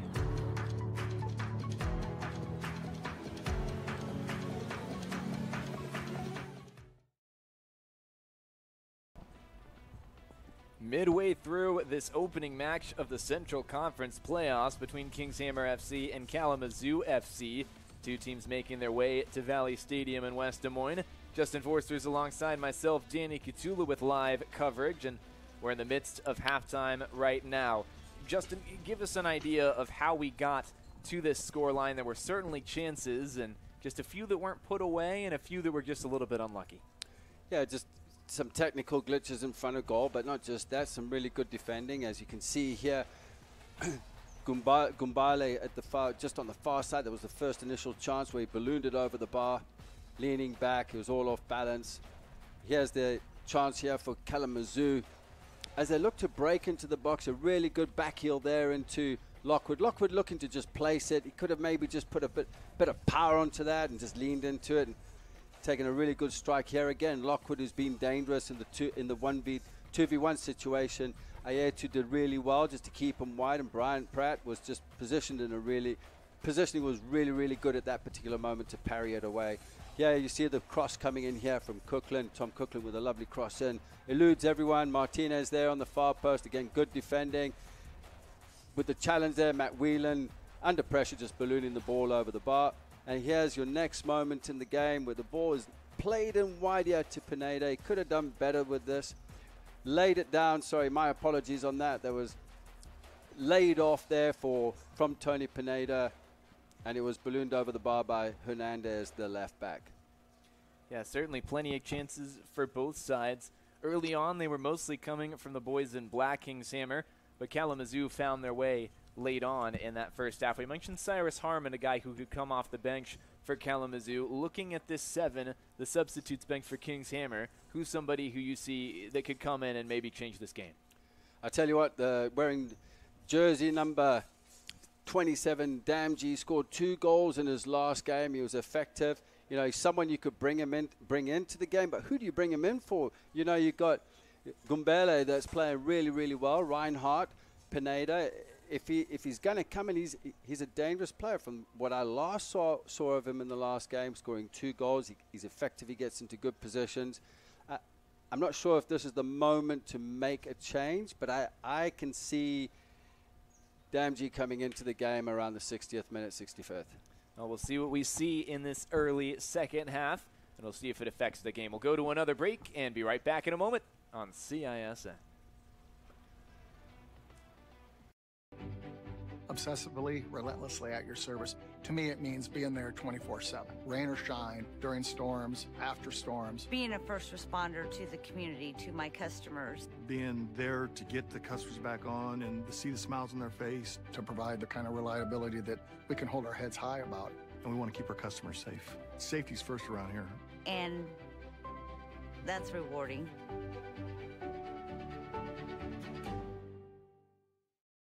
Hi, Hi, I'm Joe the Car Guy with Westside Auto. I'm excited to tell you about our new lifetime oil change plan. When you purchase our plan, you'll never have to pay for an oil change again.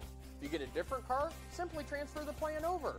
If that car's oil needs are different than your original plan, just pay the difference. It couldn't be simpler. You won't have to worry about inflation or prices going up. Give us a call at Westside Auto Pros to get details on the lifetime oil change plan. And remember, when I say lifetime, I mean your lifetime, not just your car's. Here in the heartland, at the heart of everything cool, Greater Des Moines is more than its features. It's a feeling. A feeling of discovery and wonder everywhere you turn. Catch what you've been missing. Des Moines, the S's are silent, our city is booming. When I think about the mini pitch initiative, I think about creating equal access to allow youth to have confidence in themselves, to develop teamwork. For me, sports were always a huge part of my life, and I want other people to have that same experience that I did. When you revitalize space in the community, you're able to allow people to come together. We've worked really hard with the U.S. Soccer Foundation over the past couple years and bringing pitches all over the country. We're really proud of being able to create spaces for kids to play and grow. At the end of the day, soccer is just a conduit. It's allowing kids to develop and give them the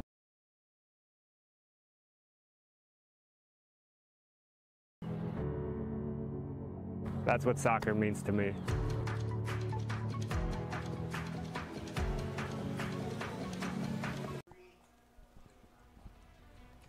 Second half of play is just ahead of us, 0-0 between Kings Hammer and Kalamazoo.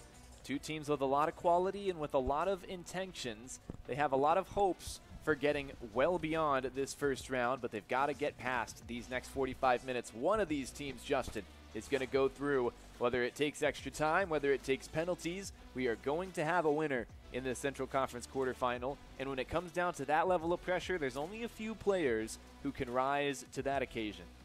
Yeah, definitely. Like you said, there has to be a winner. But if there's an early goal here for the start of the second half, this game will open up, and you'll see that the team that's 1-0 down will start, exposing players, trying to get players forward and into the game. But it is hot out there, Danny, that's for sure. I'll be interested, one, to see what Kalamazoo have come out with, if the shape stays the same, if they're going to congest the midfield, and how they're going to press the ball to stop the actual diagonal balls being played in, because there's overloads on either side in a quick switch of the point of attack. But, Kalamazoo have done really, really well covering that, and they've had some good chances. Something that Kings Hammer head coach Paul Nicholson mentioned. He's in his second season with Kings Hammer. He said, we're going into the playoffs with a really positive mindset, and he says, my job this weekend will be making sure that we're working correctly to put ourselves in the best possible situation. Seems like it comes down to the work ethic for him. How was the work ethic for you, for Kings Hammer, in that first half? I thought it was brilliant, to be honest with you. I think the players listened. Looks like they're coachable. They went to plan. You got to look at a couple of flaws. They've been punished with a couple of square balls in midfield in transition. They've had players that are now out of position after that. When it's congested, especially when Kalamazoo pressured the ball and they had numbers around the ball, the square ball's not going to work. The flick around the corner is going to be a problem. But that's when the transitional piece comes in. I just don't think that Kalamazoo have been effective when they've had those moments in the game. Well, we'll see how many more moments of the game like that we get. Second 45 is coming up in just a moment. Kicking off, moving from left to right in this second half. In all black will be Kings Hammer. Of course, the 5 seed and the 4 seed moving from right to left. That's Kalamazoo FC in their sky blue and dark blue away strip. Second half ready to go. Taylor Reinhart and Aiden Abril are in your picture. About ready to get this second half squared away. Do want to let you know that in other action around the Central Conference, we were mentioning Chicago FC United taking on Peoria City. Chicago FC United did weather that late challenge from Peoria and grab a 3-1 win Peoria City went down to 9 men, and that certainly had an effect on it. Second half underway here between Kings Hammer and Kalamazoo. Kings Hammer trying to go forward quickly, and it's what we saw from them in the first half. It's Aiden Averill. Moves it out right, a lot of space, and this will be Burlew. Burlew will cross it in from deep. No one's there. Early challenge weathered by Kalamazoo. No changes at this point here, Danny, from what I've seen in both lineups that have come out. So it's the same starting lineups that went off at halftime, but I suspect we'll see some changes moving into the game. That's certainly the expectation. Taking a goal kick now, Hunter Morse. Played every single match this season for Kalamazoo. 31 saves on the year, 2 clean sheets. And away goes this goal kick. Across midfield, and Kalamazoo maybe a chance to possess. Not quite. Cleared away by Carson Kendall on that occasion. And IAT was there again with Martinez with the initial ball that was won. And like you mentioned there, Carson Kendall just clearing it out for a throw-in. Chance for Matt Lockwood to throw this one in. He will, and it'll go long. Chance to cross in from here. Just ran out of real estate. And Kings Hammer will get the ball back. Ayutu just ushering that ball out of play. Did enough there. He's actually had a very good first half. Just apart from initial missed clearances on 2 occasions back-to-back. But otherwise, he's been pretty consistent. Long ball away from Aerty. And Kalamazoo right back on the ball. They give it away quickly. And in this area of the pitch, that's where Kings Hammer, I should mention, could be dangerous. That was Mikael Goling, I should say, trying to get forward. And surely a foul that time, just impeding the run down the left. And that will give us a free kick for Kings Hammer FC. Refereeing decision, by the way, brought to you by Vision Park Eye Care, proudly serving Des Moines area with friendly staff and quality eye care. Lockwood was just showing just a little bit of experience there by pulling the shirt of Pineda and just pulling him back. Pineda was really, really frustrated with that. And these are little things that can put a player off their game. Matt Whelan from the center of the midfield circle. He's moving forward. He plays it to Martinez. Pepe Martinez moves out left. Can he get a shot away? He can't. Robbie Burlew got the all-important intervention in the 48th minute. Out for an early corner for Kalamazoo. Well, Pepe Martinez there, the ball just bounced away from him, didn't quite have the right technique. And Burlew just kicking the ball out of bounds. It was bobbling everywhere, and it's, again, a corner to Kalamazoo. And just taking his time before he sends it away. Dara O'Riordan from Ballincollig Community School out there in Cork, Ireland. Efong the target, and he nearly got there, but good intervention defensively. Out for another corner. We'll try it again. Something different there with Efong. They went near post, bending ball in near post. He's normally on the far post there to nod the ball across. I mean, he was well dealt with in the first half, that's for sure. O'Riordan, the set-piece specialist, will send another one into the box. In it comes. Far post this time. No one can get a header. Nothing clean anyway. Played back into the box that time by Lara, and nothing doing there either. This time going down. Might have been Aerty that time, or maybe...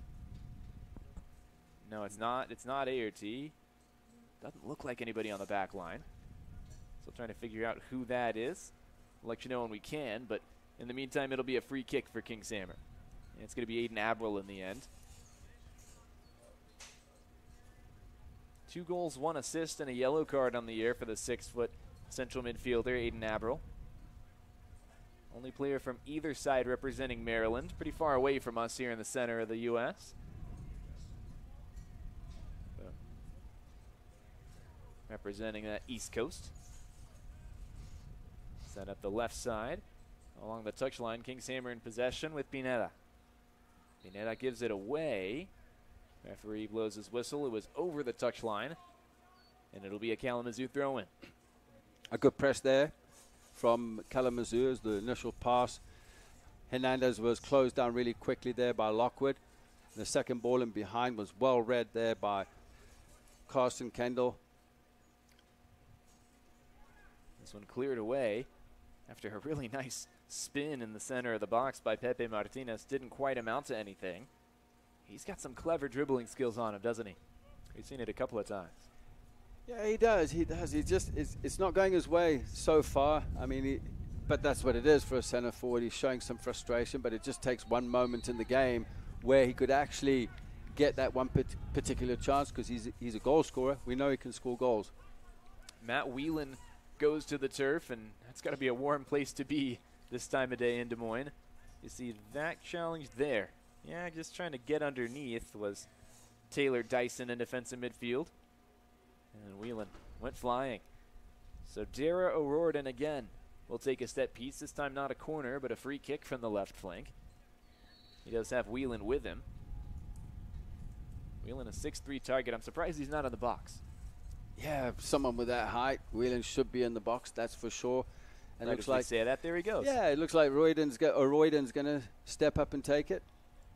And it goes from O'Riordan. Header away from King's Hammer, hooked out. Right side of attack.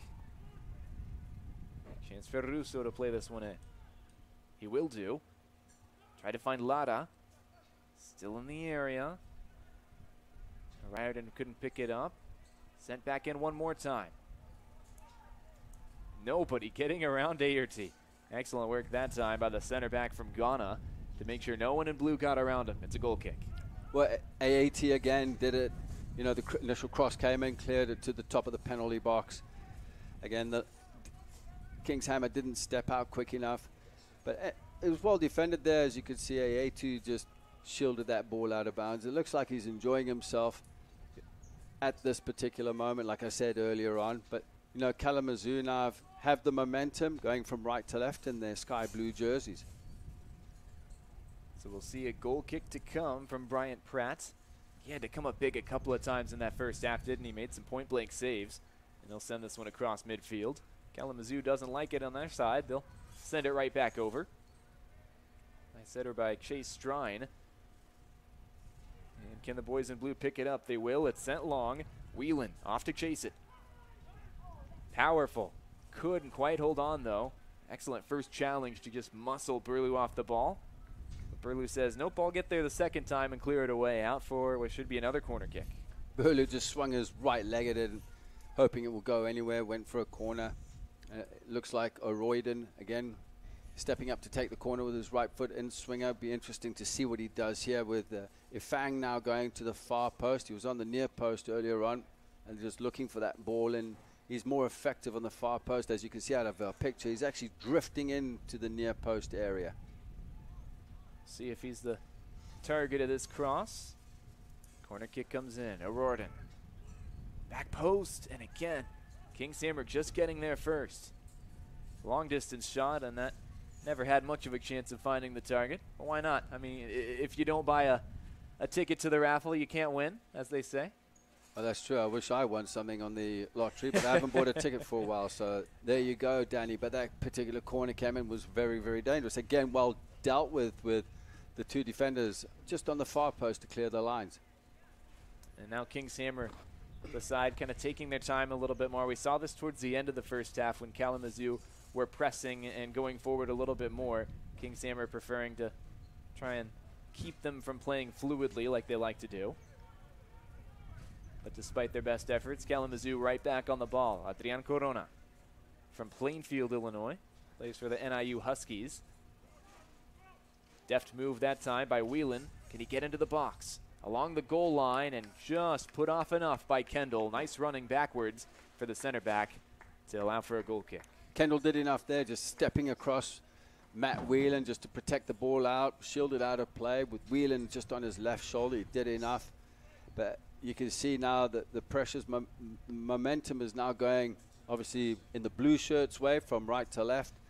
I would like to see for King's Hammer, Gumbele getting on the ball a little more, running at players. We haven't seen it in the first 10 minutes of the second half.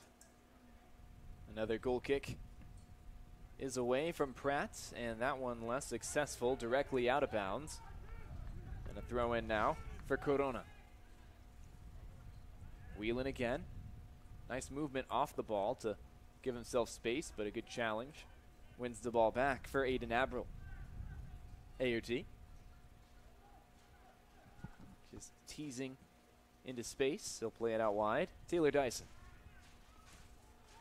Dyson, a sports management major at Notre Dame College, plays for the Falcons there for his college soccer. Getting forward now, potentially a chance. Comes from Taylor Reinhardt. Moved out wide.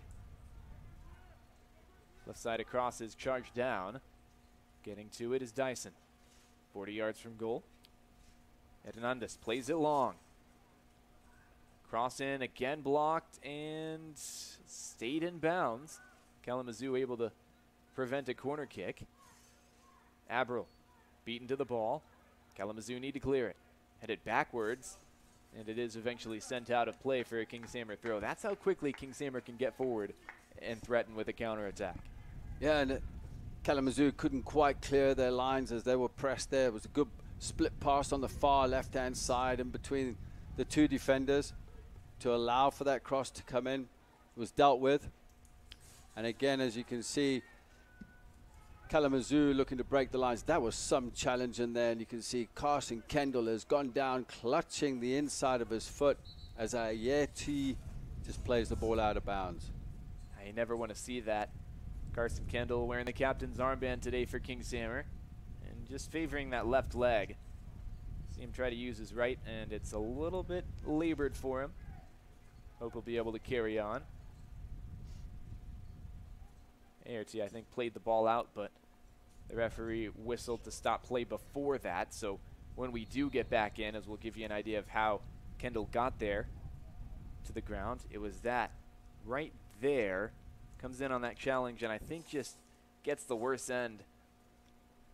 Trying to tackle Dara O'Riordan, and while we've got Kendall on the floor, I think the referees are going to kill two birds with one stone and give us a hydration break in the process. Yeah, there was nothing malicious in the tackle there. I mean, O'Riordan was going forward, and the momentum was going forward, and Carson Kendall just came in and with his right foot just challenged him. And with that momentum, it looks like it's hurting him. It's causing him an issue there. Hopefully it's not too serious.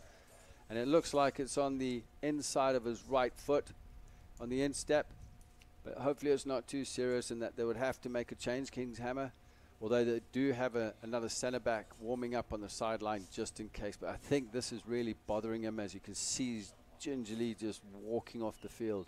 And it just makes those little knocks, those little injuries so much worse when it's almost 100 degrees outside and you're already laboring just to be out there on the pitch, and then you pick up an injury. And I mean, it's so hard to get past those physical and mental obstacles.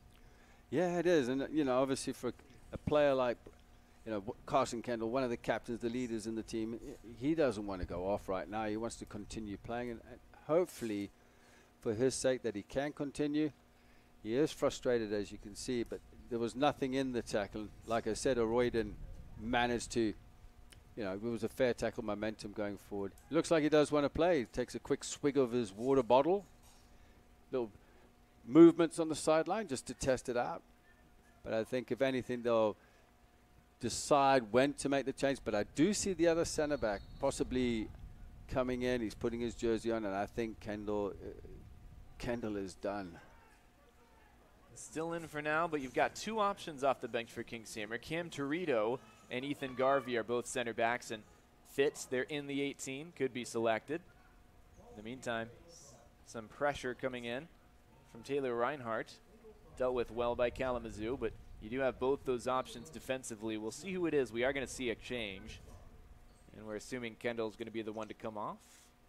He is. So coming in is Ethan Garvey. He's played in 11 matches already this season. He's a guy who's seen a lot of time.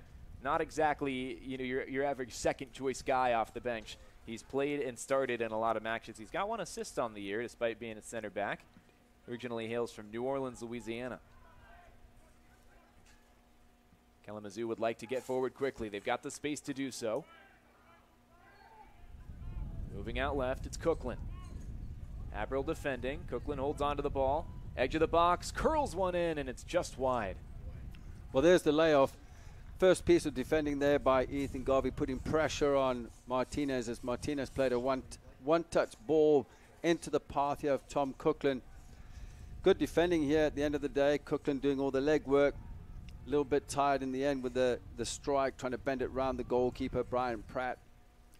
And Martinez, again, had made a forward run. He was calling for it. He's very demanding in his way. He's winning that ball back, that's for sure. But it was a really clean layoff into Coughlin's path to allow him to break the lines. Kalamazoo back on the ball in the attacking third. This is Whelan. Plays it in for Martinez. Wants to get a shot away, trying to just carve out some space, and he couldn't do it. Excellent defending, as they've done all match long. Kings Hammer. Sent long, and this is Miguel Goling, the lanky central midfielder. He'll play it in for Pineda. Pineda has options in the middle. He'll go outside instead. Goes for goal himself. An incredible point-blank save. Hunter Morris keeps this one at 0-0. Wow, what a piece of skill there by Pineda, opening up his hips, taking the ball with his right foot down the line, beating a Fang for the first time in this match, cleanly delivering with his left foot. As you can see this again, as Pineda, he started the initial move. He comes in here to receive the ball, opens up. He's in that half space in the danger zone, delivers. What a great save there by Hunter Morse. But he did have options in the middle, that's for sure. He did, and he could have laid it back. But if it would have gone into the back of the net, we wouldn't be saying that now. Absolutely not. By the way, it's an El Bait Shop save. El Bait Shop in downtown Des Moines has the largest craft beer selection west of the Mississippi. Stays 0-0, and a lot of that is on the shoulders of Hunter Morris. Midfield, so much space for Kalamazoo right now. It's played forward, 40 yards from goal. Martinez out left. O'Riordan. Whelan has space. He can go for goal. He did earlier. He will now. Aerty blocks that one. Coughlin latches onto it. Right side, Lockwood. Back for Coughlin. Wants a ball in. Meggs' defender gets into the box. The layoff, and it's just out of the reach of O'Riordan. Another shot comes in. That one's dealt with by Burlew. Keeps coming in waves and waves. Adrian Lara moves it out left. Corona. Kalamazoo smelled blood in the water. That one was not the best from Corona as far as services into the box are concerned. Long ball and a chance to counter. This is where Kings Hammer are really dangerous. Pineda could be all alone if he deals with this defender. Absolutely not. Federico Russo, excellent defending, gets on the floor. Both players going for it, and the referee will whistle for a foul. Pineda took the worst of that challenge, but he was the instigator that time, the guilty party. And the two that were battling for it, Russo and Pineda. Russo just gets up and just gives him a hand up. But yeah, that was a free kick. That's definitely an infraction. I believe it was a yellow card as we are talking about this to Pineda. But the initial pass that was played over the top there, just going over Federico Russo's head, and there was Pineda running onto it. But I tell you what, Russo, great job defending. And a goal kick to result.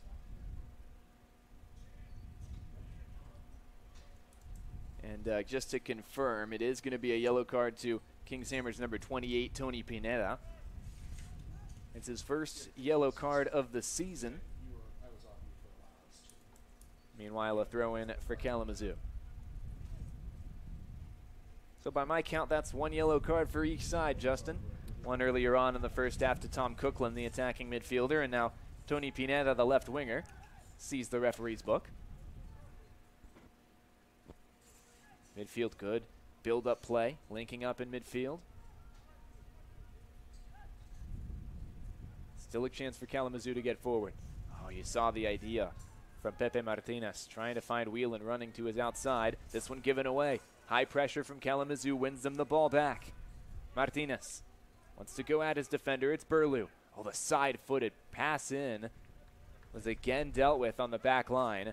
It's not been easy, but Kings Hammer have been up to the task defensively all afternoon long.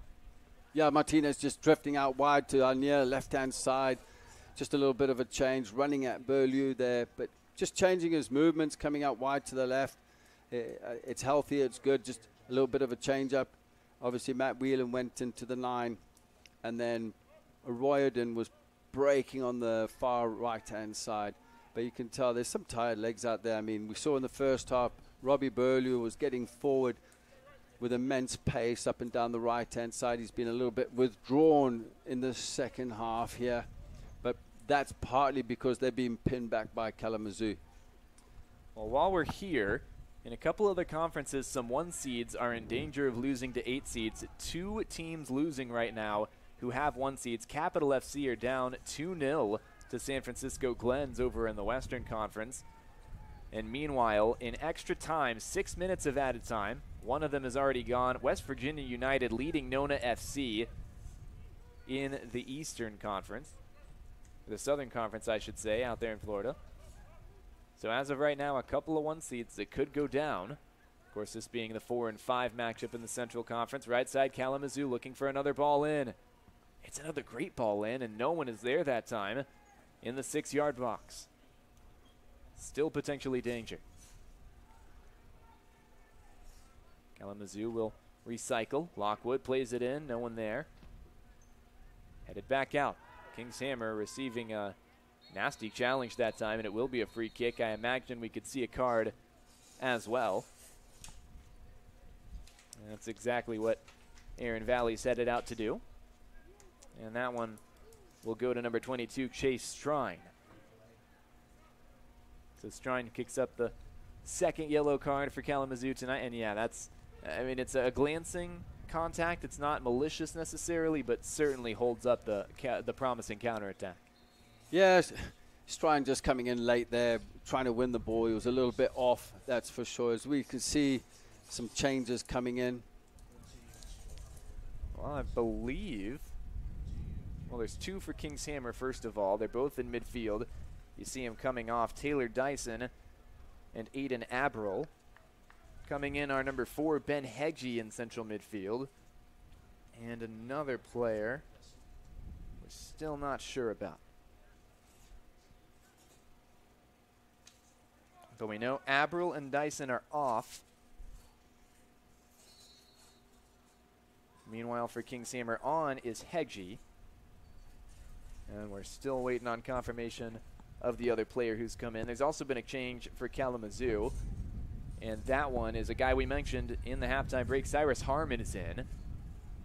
He's come in for Kalamazoo, and I believe he's replaced Pepe Martinez, if I'm not mistaken. So 21 Martinez is off. Cyrus Harmon, number 7, is on. That's confirmed for Kalamazoo in the 68th minute. And again, still working on that 2nd change in midfield for King's Hammer. 68 minutes gone, still 0-0 between Kalamazoo and King's Hammer. And Kalamazoo have been the aggressors in this second half. Controlled the run of play for the most part.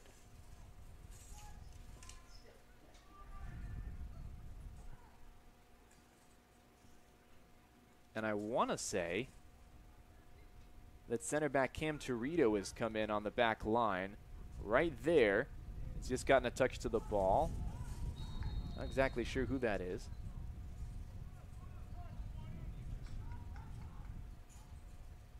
Well, we will figure that out and let you know when we can.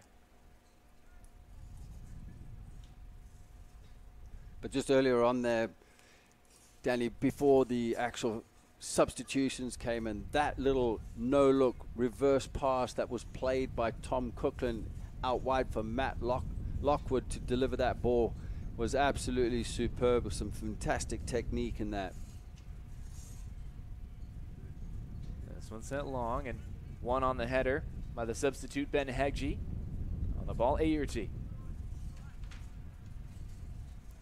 And we can tell you confirmed it is Cam Torito, normally dispatched as a center back, but he can play in defensive midfield. Here's Kalamazoo coming the other way, and this is dangerous. Shirt pulled, could still go for goal, an incredible save. And it stays 0-0 from Bryant Pratt's incredible stop. Point blank range for the 4th time today. We've seen both keepers do it, but it'll be a goal kick. And what's interesting about that, Justin, is Kalamazoo wanted advantage to come back, but the referee, Aaron Valley, you saw him on the screen saying, I gave you advantage, you took the shot. Well, I'll tell you what, as you look at this, again, an interception, poor pass from out wide there, well intercepted. Look at the shirt pulling there by the substitute Cam Torito. But I tell you what a great save diving to his right-hand side was Brian Pratt with another fantastic save. But like you said, once you've had that momentum going forward, you've got the shot off, you can't bring it back, and it's good refereeing. It is. Aaron Valley's done a good job in the center this afternoon. That one cleared very long and high by Adrian Lara. In midfield, winning it back, Harmon. And he will commit a foul in the end. A little bit of physicality there. But the Liberian, Cyrus Harmon, will commit a foul. The two substitutes there was Cam Torito against Cyrus Harmon. Harmon's a very physical player. He gets himself about. I've seen him play before. He's quality. He can score goals. His movement is good. You can get him behind centre backs. So a good change there from Kalamazoo's side. And we'll see another free kick. This one a little bit closer into goal, and another yellow card. That one's going to go to the big center back in the middle of defense, Paul Efang. It's his second season with Kalamazoo, his third yellow card on the season. Also has a red card to his name this season. And I just wonder, because for me, the contact came from Cookland. Yeah, I'm very surprised about that, because Cookland was the initial challenge. And here's why it's relevant, Justin. He's already on a yellow. So Cookland, if Cookland was the one who made the contact and should have received the yellow, that would send Cookland off. So I think Kalamazoo, if that is a mistake, are very fortunate in that regard. Yes, they are very fortunate, because it was Cookland with the initial foul. It wasn't really malicious from Efang, the second one. Ball comes in from King's Hammer, and no joy there. Sent back in. Heggie, that one claimed high and safely by Hunter Morris. Wearing his flamboyant orange today. And in the 72nd minute, still no score between these two. Both teams are creating chances. They're going for goal, but just not quite having what it's required to beat two incredible keepers in between the sticks of both these goals. Going back to that yellow card, I'm surprised, unless the officials are seeing something different, because the fourth hasn't indicated anything. Either ARs hadn't indicated anything, to be honest with you. So I'm just very, very surprised about that, because there was nothing malicious with Efang. I wonder if we can get another look at that and just see if there was anything in the build-up, because for me, the angle that we saw on screen, for me, it showed Cookland making contact. I'm wondering if Efang made contact before then, and he whistled a foul initially. That's the only thing that I think could potentially be the case. I think maybe he said something. Oh, it's possible too. So he could have said something, dissent to the referee. So that's possible. But we'll go to a drinks break in any case. 73rd minute. If we get a chance to see that replay, we'll show it to you. If not, we'll do with what we've got. But in either case, nothing necessarily that we can do about it at this point. Stays 0-0. King's Hammer and Kalamazoo going for it. Tactically, I think they both want to get this goal in regular time, but neither side has been able to come up with it.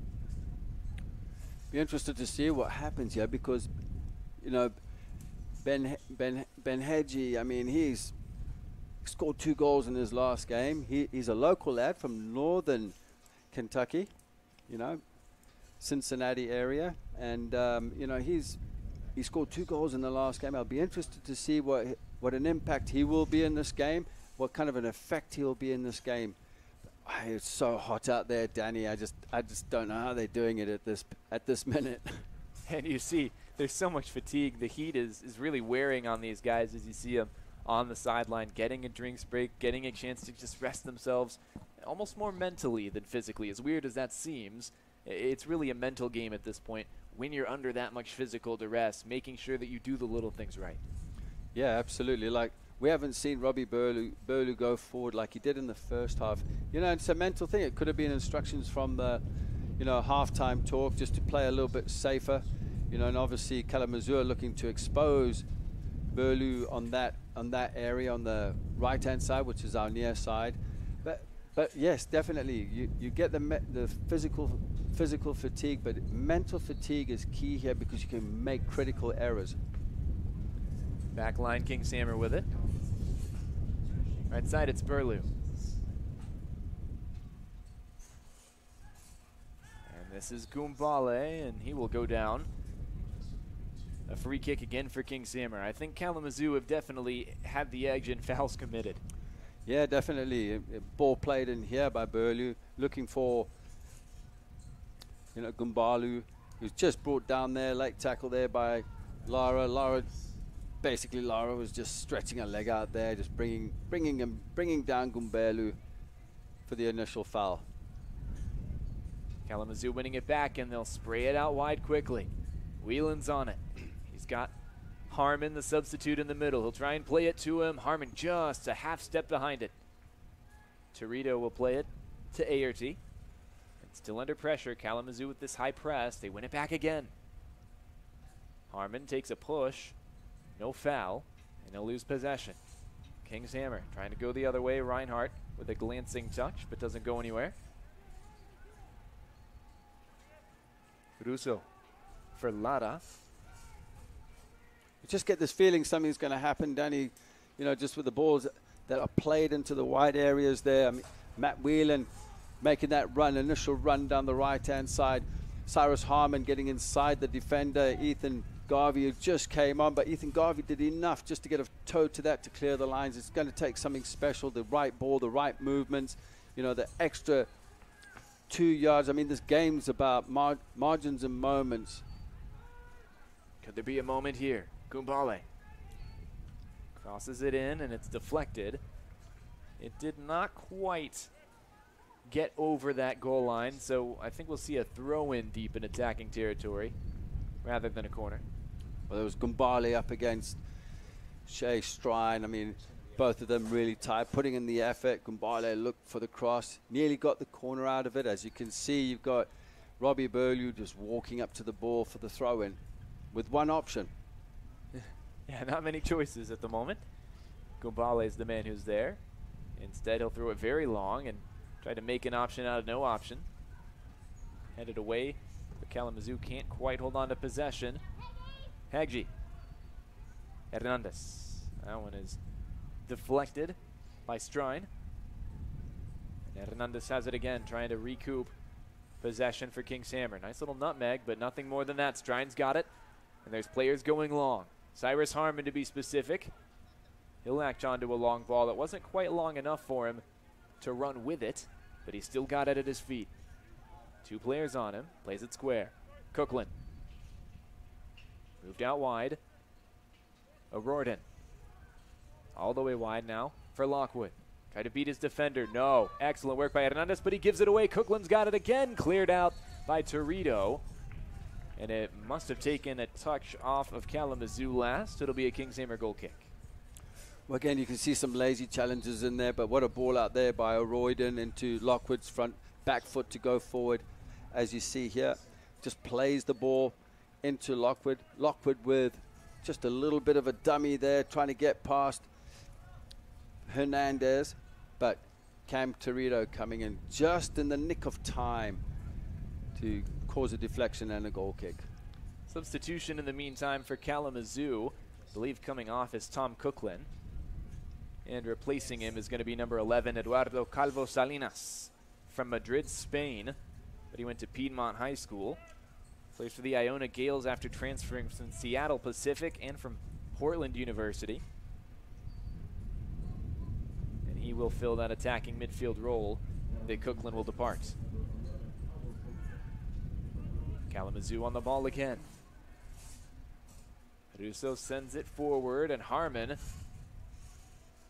is he able to beat Aerty? Well, he got a touch to it, but he couldn't keep it in play, and that will yield a goal kick. Aerty did well there again, but as you can see, space is now being exposed by the left back and the right back, Robbie Burlew and Hernandez. This time it was Hernandez on the far left-hand side, but what's happening now is Kalamazoo are utilizing that space there and the pace of Cyrus Harmon. But I tell you what, AA2 again, he was there just to usher that ball out and just shield it out of play. But he's going to have his hands full there with Harmon. Long throw in by Whelan. It finds Harmon. Edge of the box. Lays it off. O'Riordan. The substitute, Calvo Salinas, has space. He'll move it out to the left instead. Whelan. Whelan goes for goal, and it's over the bar. Well, I tell you what, some giveaways there, no pressure. Calvo Salinas had some time and space. There was no pressure on him. I know he's just getting into the game. As you can see there, I thought he was going to have it right there with his right foot.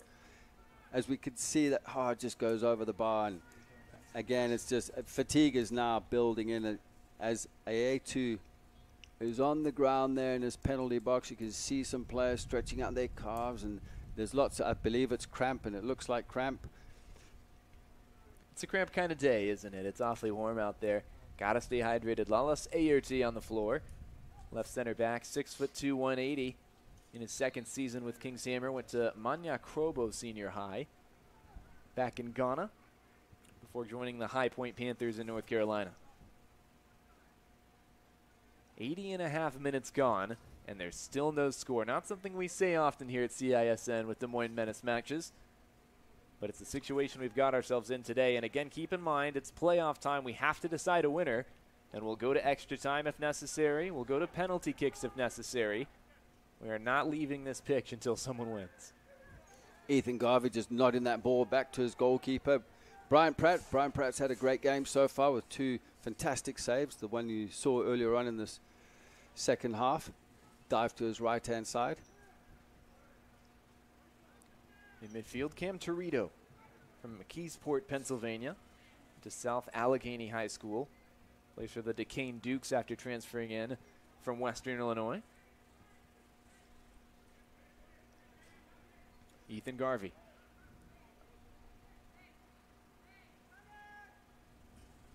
Now sent long, and the intended target was Gumbale.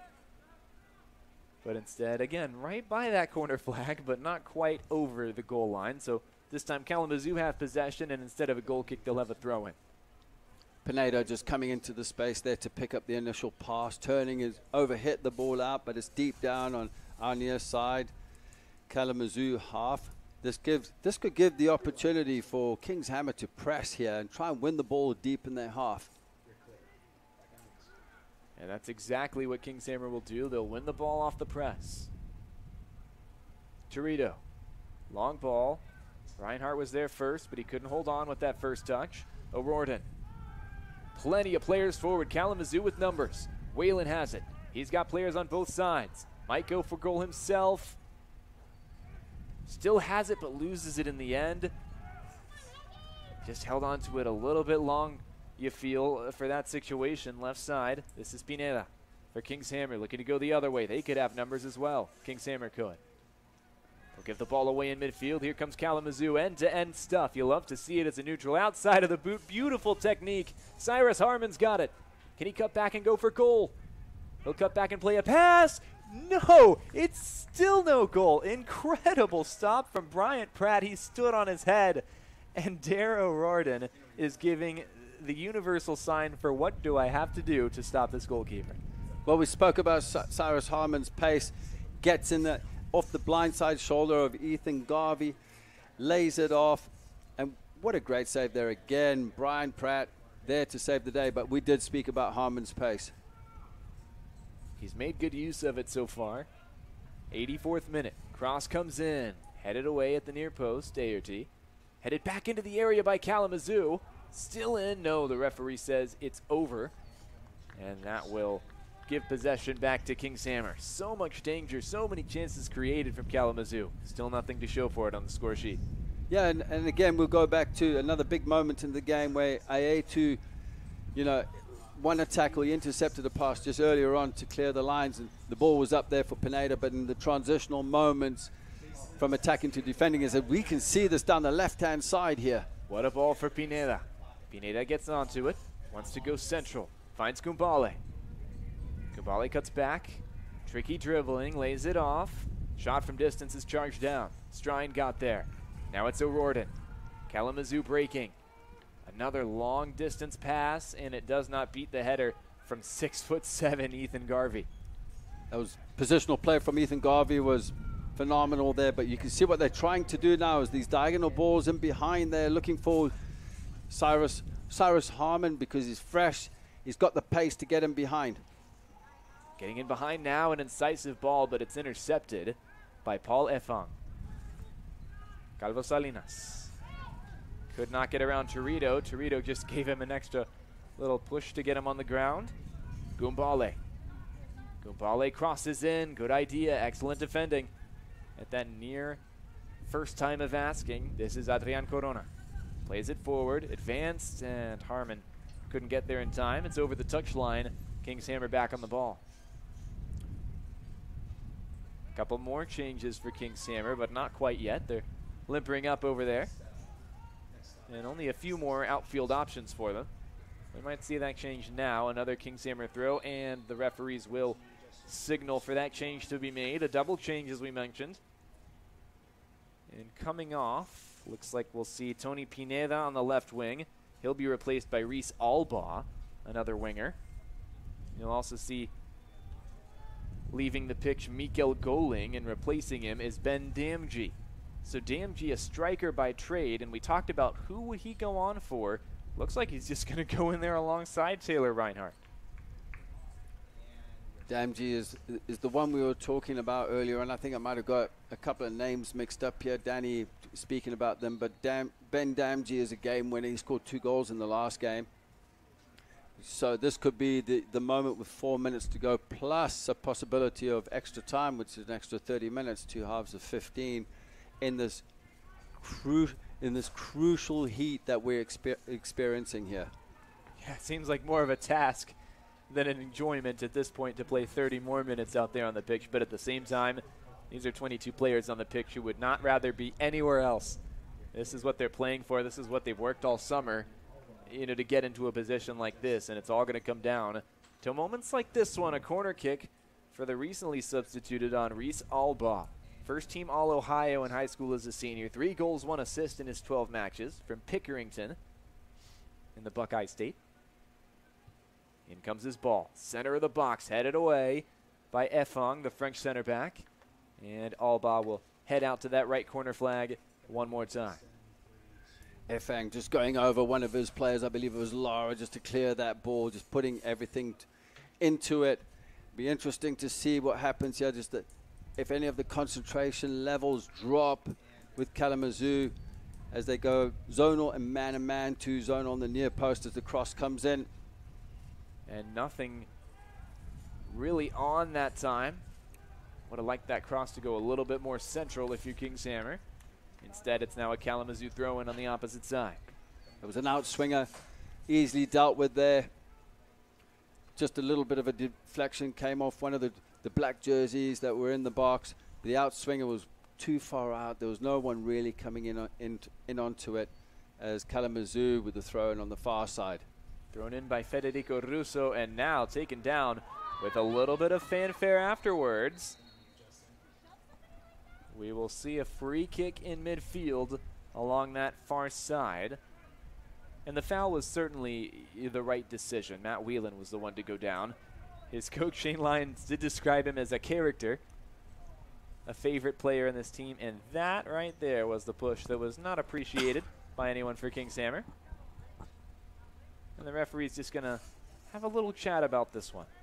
I think there's going to be a discussion point here, just the retaliation there from Matt Whelan. Unnecessary, but I know it's frustration. It's hot out there, and I know there's a lot of frustration. We'll see what the officials do here. Robbie Burlew came across trying to get involved. He just needs to stay out of it, focus on his own game, to be honest with you. Otherwise, you can be pulled out of the game. What will the referee decide to do here? He's just going to call a couple of players over. First, Whelan. What's he get for his shove? A yellow card. So that's another player in the book for Kalamazoo seeing yellow. Will we see anything else from the center referee? Doesn't appear that way. He seems satisfied. He'll write Whelan's details in his book. And as we enter minute number 90, we've seen a few cards by this point, especially in the second half. 3 going, 4 now against Kalamazoo. 1 still going against Kings Hammer. And Kings Hammer win the ball right back instantly. He'll hold on to it in midfield. This is Albaugh. Wants to go long. Instead, he'll send it backwards. Great turn, and here comes Hegji off to the races down the right side. He's got 2 players to pick out with a cross. Can't do so. Second opportunity. Reinhardt couldn't get a shot away. Damji missed his target with the pass, and this is Aerty. And Huti getting forward, a center back well across midfield now. He's got the space to do so. Finds Hegji. Moves it out wide. Gumbale. Maloon Gumbale. That ball in is not the required quality. And they'll have to go for it again. It was a tired delivery there by Gumbale, most definitely leaning back and away from the ball, but a piece of skill there from Hegji earlier on just to spin his defender and break the line. It was this is where the fresh legs hopefully can have an impact into the game and just cause a couple of issues. An issue potentially here. Excellent intervention by Adrian Lara. Otherwise, that was a chance to whip a ball in from barely minutes away. 5 minutes of added time, by the way. You see that on your screen.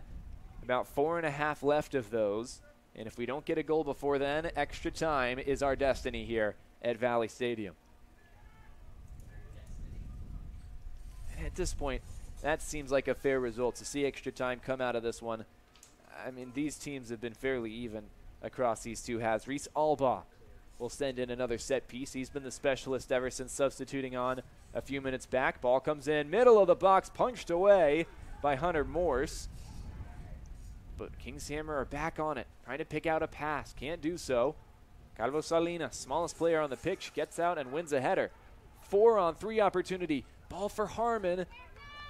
Great challenge by Burlew, but Harmon gets it anyway. Got player to his right. He might go alone. He will go alone. Excellent one-handed save by Bryant Pratt. He cannot put a foot wrong or a hand wrong today. We've had some decisive moments here. We had Morse with an earlier save off the corner, and now Brian Pratt with another fantastic save there of Cyrus Harmon. Harmon again causing problems, as you can see Kings Hammer looking to break down the right. Reinhardt cuts inside. Wrong decision that time. Excellent defending from Kalamazoo. O'Riordan. Another long ball, and Harmon looks to be onside. Could not quite beat the run of the goalkeeper that time. Bryant Pratt was able to chase him off. 92 minutes gone. 3 more of stoppage time at least before we see extra time. Brian Pratt read that well, just coming out a lot quicker this time, and Cyril Harmon just saw him and just basically said, no, you can have it. You can tell now he's killing time, and maybe just take this game into extra time of 30 minutes. 92.5 gone. Pratt sends it away. Well across midfield. Corona's header is going to settle on this left side. It's sent long for Harmon. Harmon chests it down, has a player behind him. Torito will take him down from behind. And Torito will see the referee's book. A yellow card for him. And what a golden chance this could be for Kalamazoo just outside the box. Well, as you can see here, Harmon, well played, great technique. Not a handball taken on his chest, but he's breaking the line. Ayotu taken out of position, but covering. And then Torito knew what he was doing, just clips him from behind just to earn himself a yellow card. Maybe one of the last chances of regular time for Kalamazoo FC to win this one before 30 more minutes are necessary. Matt Whelan is there with the referee. Looks like he wants to take this one. Carlos Salinas is also there. And it actually looks like it might be O'Riordan. He's been the set piece guy all match long. And if it comes from him, it looks like it will. Whelan moves away. Goes for goal, and it's over the bar. Hits the football up right behind the goal, and that doesn't count for anything. Head in his hands. He knew that was a good chance. That was his moment there, O'Riordan. You can tell he's tired, just got too much on it with the benders. We can have a look at this again. One step in, did the right thing, just got too much air on it. Just right over the crossbar. But again, it could be tired legs. Would have to be at this point. Bryant Pratt will send another one away. Long, high into the afternoon air. Well won by Kings Hammer. Can they hold on? They will. Torito. Burlew. Looking to go forward. Picks his head up. Can only find Gumbale. Gumbale back to central midfield. Torito. Moves it out left. Hernandez. Potential for a cross here. Does come in swinger. Headed away by Kalamazoo, and they clear it long. Garvey sends it back into the fray. Headed back and forth. Hernandez tried to find Alba, but out of play for a Kalamazoo throw. Russo. And that is it. We'll see 30 more minutes, 15 minutes in 2 more halves between Kalamazoo and Kings Hammer. 90 minutes, not enough to decide this one between the 4 and the 5 seed. We'll be right back with more Central Conference quarterfinal action. Justin Forster and myself, Danny Katula. We'll see you guys in just a minute, because you can't go away from this one. 0-0 extra time coming up on CISN.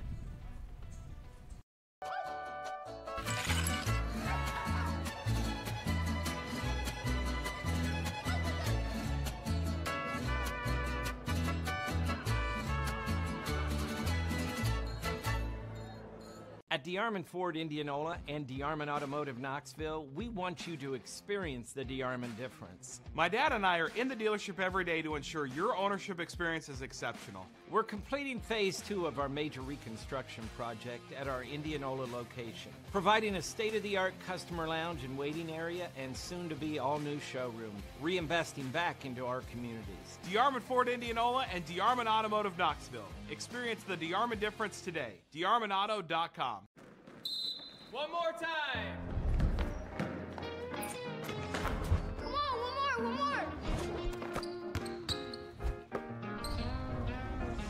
One more? Looking good. Done. No, one more. One more. Riding stance. What do you think? One more set? Fine, 2 more sets. One more.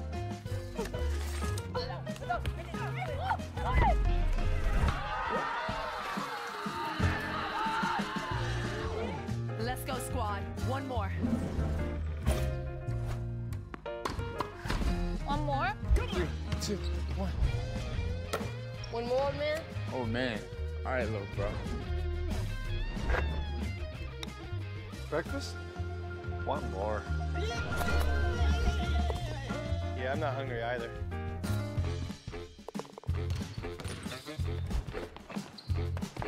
One more?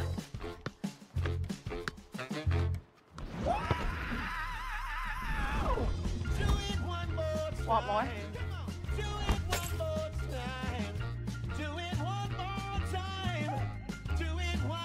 One more, Dad.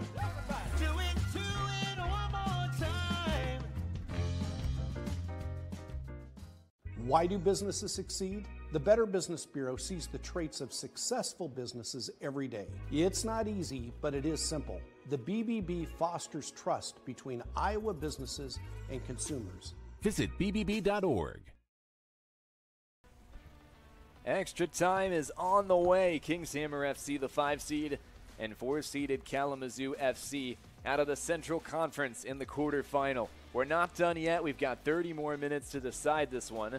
Justin Forster and myself, Danny Katula, with you on CISN, live in the commentary booth at Valley Stadium. We're not going away. We weren't anyway. We've got a doubleheader second leg after this, but I mean, just so much quality in both these two teams. At the end of the day, it didn't quite show itself in these 90 minutes up front, but defensively, and especially in goal. Some incredible stuff we've been treated to. Yeah, some fantastic saves and goals. Most definitely, as you see here, Cyrus Harmon decides to keep the ball for himself as he had options to his right. He was closed down there by Robbie Burlow, who came across Burlow.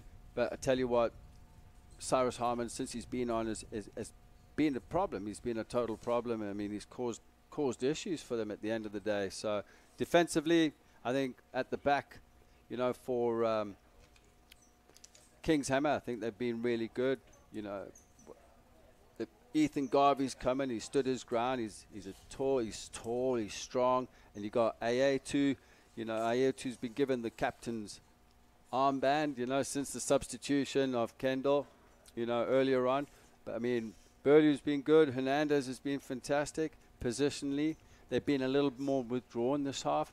But both sides, and then you look at Poi Fang and Lara and Russo. I mean, they've been fantastic on their end, you know. I mean, it's Corona's just dropped in and just covering space and going into back four, but Matt Lockwood has been given the option to break forward, just to go forward and create problems. And most of the problems have come on the right-hand side, on the far side, defensively for Kings Hammer.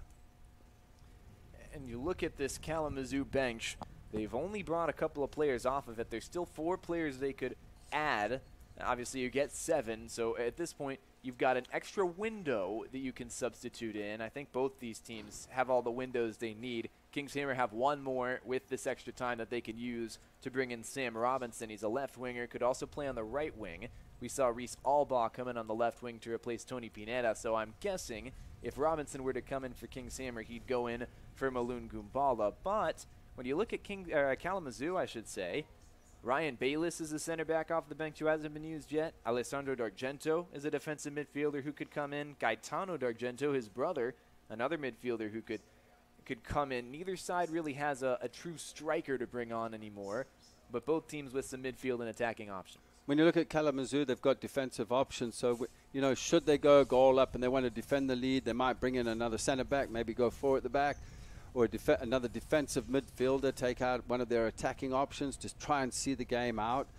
But I think my prediction is we're going to get a goal in these 30 minutes here, Danny. I mean, it's going to take a mistake, but I don't want to say that, because both teams have played really well and defensively have done a wonderful job at the back. Both back lines have been tremendous. Feels wrong for one of these two teams to go home, and we'll find out which one it is in the next 30 or so minutes. Back underway. If you're just joining us, 0-0 between Kalamazoo FC and Kings Hammer. Kings Hammer are moving from right to left on your screen, and they're all blacks. They're away strip. And Kalamazoo, out of Michigan, are in sky blue shirts. Paul Hernandez sends it long, and he'll get it back again. On the pass from Ben Damji, substitute striker. Damji gets it again. Left side. And it's moved out left. Albaugh cuts inside. Has a go. Tried to find the near post, but couldn't. Early chance from Reese Albaugh. Reese Albaugh, as you can see there, likes to come in onto his right foot, just cutting in. It was a very, very acute angle. There was pressure, just slicing round it a little bit too much, but why not have a go from there? It was well covered there anyway by Hunter Morse. Given away. Attacking chance now. Oh, the back heel didn't quite come off for Albaugh. Heggie. Turning is Chirito. Heggie again. Plays it to the last line of defense. Ayerty. Lawless Ayerty will play it to Ethan Garvey. And Garvey's got space, 6'7", towering figure defensively, sent very long, and onside is Gumbale. Tried to cross it in and didn't have the technique that time. Nothing going early on. It was a good ball played in there by Cam Torito, looking for Gumbale, just on the switching the point of attack there. Gumbale just managing to get to it. He was under pressure there by Adrian Lara, but just took an almighty swing at it, trying to get the ball across. He might have just taken a touch, maybe cut into the penalty box. He could have been brought down because the players are tied here. I mean, you might get a penalty out of it. That's true. You kind of want to play to a mistake if you can, because it's certainly more likely than usual that we see one. Flicked header, taken down is Cyrus Harmon, and Kalamazoo's bench would like a red card for that. I don't think he was beyond the last defender, but we'll see what the referee decides. He's got a decision to make. I think we'll see a card in any case. It's Burlew, and the referee will opt to say, hey, no more of that. No card, but it's your last warning. Yeah, Burlew just needs to walk away from the situation because he doesn't need to go in the book, but it was a professional foul there on Harmon, and Harmon's he's been an issue. He's been a problem since he's been on. He's causing problems for the back line there of Kings Hammer. We'll see if Kalamazoo can create more problems. A short, quick free kick. Sent out wide, space for Corona. Plays it along the goal line. Calvo Salinas lays it off. Whalen! How has he missed that? An incredible stop. Was it the goalkeeper or perhaps a deflection? If that was Bryant Pratt again, I mean, I don't know what to say. How do you beat this goalkeeper? Well, look at that nifty little pass in there for Calvo Salinas. Salinas playing the ball across, goes all the way through. But what a fantastic save there off Whelan. What a brilliant save. But in behind him, diving, you know, you had Robbie Burlew was just diving in behind him just to try and clear that as well. So that's commitment for you. Last-ditch defending is the name of the game. O'Riordan plays it in, back post. Just touched by Pratt, and it was enough to knock it off of Matt Whelan and out for a goal kick. We'll see one of those substitutions that we mentioned for Kalamazoo. They had options. They'll play one of them. And to me, it looks like one of the D'Argento brothers. It's going to be Corona stepping off. We know that. And that might just be Gaetano D'Argento, if I'm not mistaken. So interesting, Corona, a left midfielder, a winger by trade, will come off. D'Argento, who also plays in midfield, can play defensively, can also play on that wide side, which I think he will this time. He'll hop in as well. He's played in 5 matches this season. Goes to Bowling Green State, plays for the Falcons there. He's an aviation major.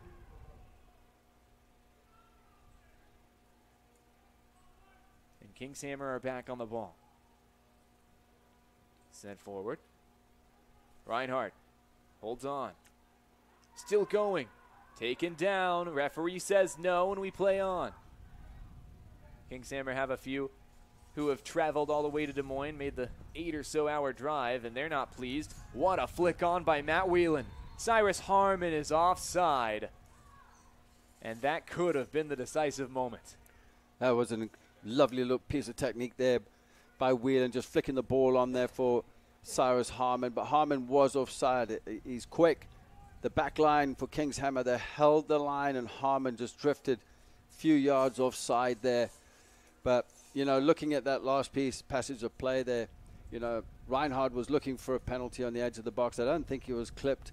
I think he just went to ground looking for something just outside the penalty box. I can see that the shape looks like for Kalamazoo, they've switched to a 4-4-2, and they're keeping Whelan and Cyrus up front, 4-4-2 diamond.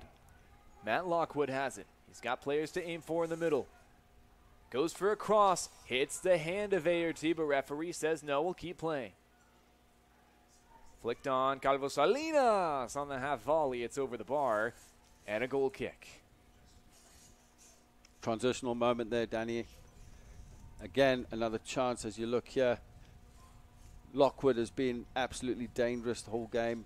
Lovely ball. And I don't think there was anything there. It wasn't extended, but yeah, a bit of technique by Salinas just going over the bar. He just didn't quite get it. Important to make the distinction between a ball that hits someone's hand and what's ruled as a handball and an infraction. A handball has to be generally, according to the referee, in their mind, ball to hand contact or hand to ball, and on top of that, it has to be advantageous and it has to put your hand in an unnatural position. I think that's the key in that moment that wasn't met, that requirement. It has to put you, your hand has to be in an unnatural position, and that time ART's hand was not. Harmon is going forward again for Kalamazoo. Takes on a player, has some help, and Kingshammer will win the ball. Shaking off Harmon, but losing the ball that time is Reinhardt and falling down directly on Calvo Salinas. I don't know who is that. That looks like it might be Chase Drine. But when you look at this, yeah, the replays out of your picture book, Harmon just been bounced off there, but you could tell tied legs as the second challenge goes in, and you know, at the end of the day, Strine realized that, he just put his hands up, you know, just gave him a pat on the back. Strine will win the ball in midfield and wants to go forward quickly for Kalamazoo. Moves it out left, Harmon. Harmon takes on a couple of players, ball in the box, deflected. Corner for Kalamazoo. Could this be the moment with Paula Fang not running forward this time? He's walking forward, and the players are in no hurry to get that ball out there to the corner spot. And it looks like it's going to be Royden to take it. I think he'll probably go far post. Yeah, he's going to look for Fang. I wonder if Fang should maybe starting position should be a little bit higher there, just off the shoulder of Robbie Burlew. I think that would be better for him, to be honest with you. Ball comes in, it's short. Whelan, back for O'Riordan. Slides in, but doesn't win the ball. And King's Hammer potentially can break. Damji is all the way forward if King's Hammer can find him. Excellent touch, but it puts him out of play over the touch line and a Kalamazoo throw. I want to remind you, we're 9 minutes in to the first half of extra time. We'll have 2 halves no matter what. Not golden goal format. We'll see 2 15-minute halves, and after that point, after all 30 minutes, if we're still tied up at whatever score we end up at, we'll go to penalty kicks. 5 kicks for each team, and again, if we're still tied, we'll go to sudden death. Harmon gets on the end of another long ball for Kalamazoo. Keeps it in play. Looking to beat his marker, Garvey.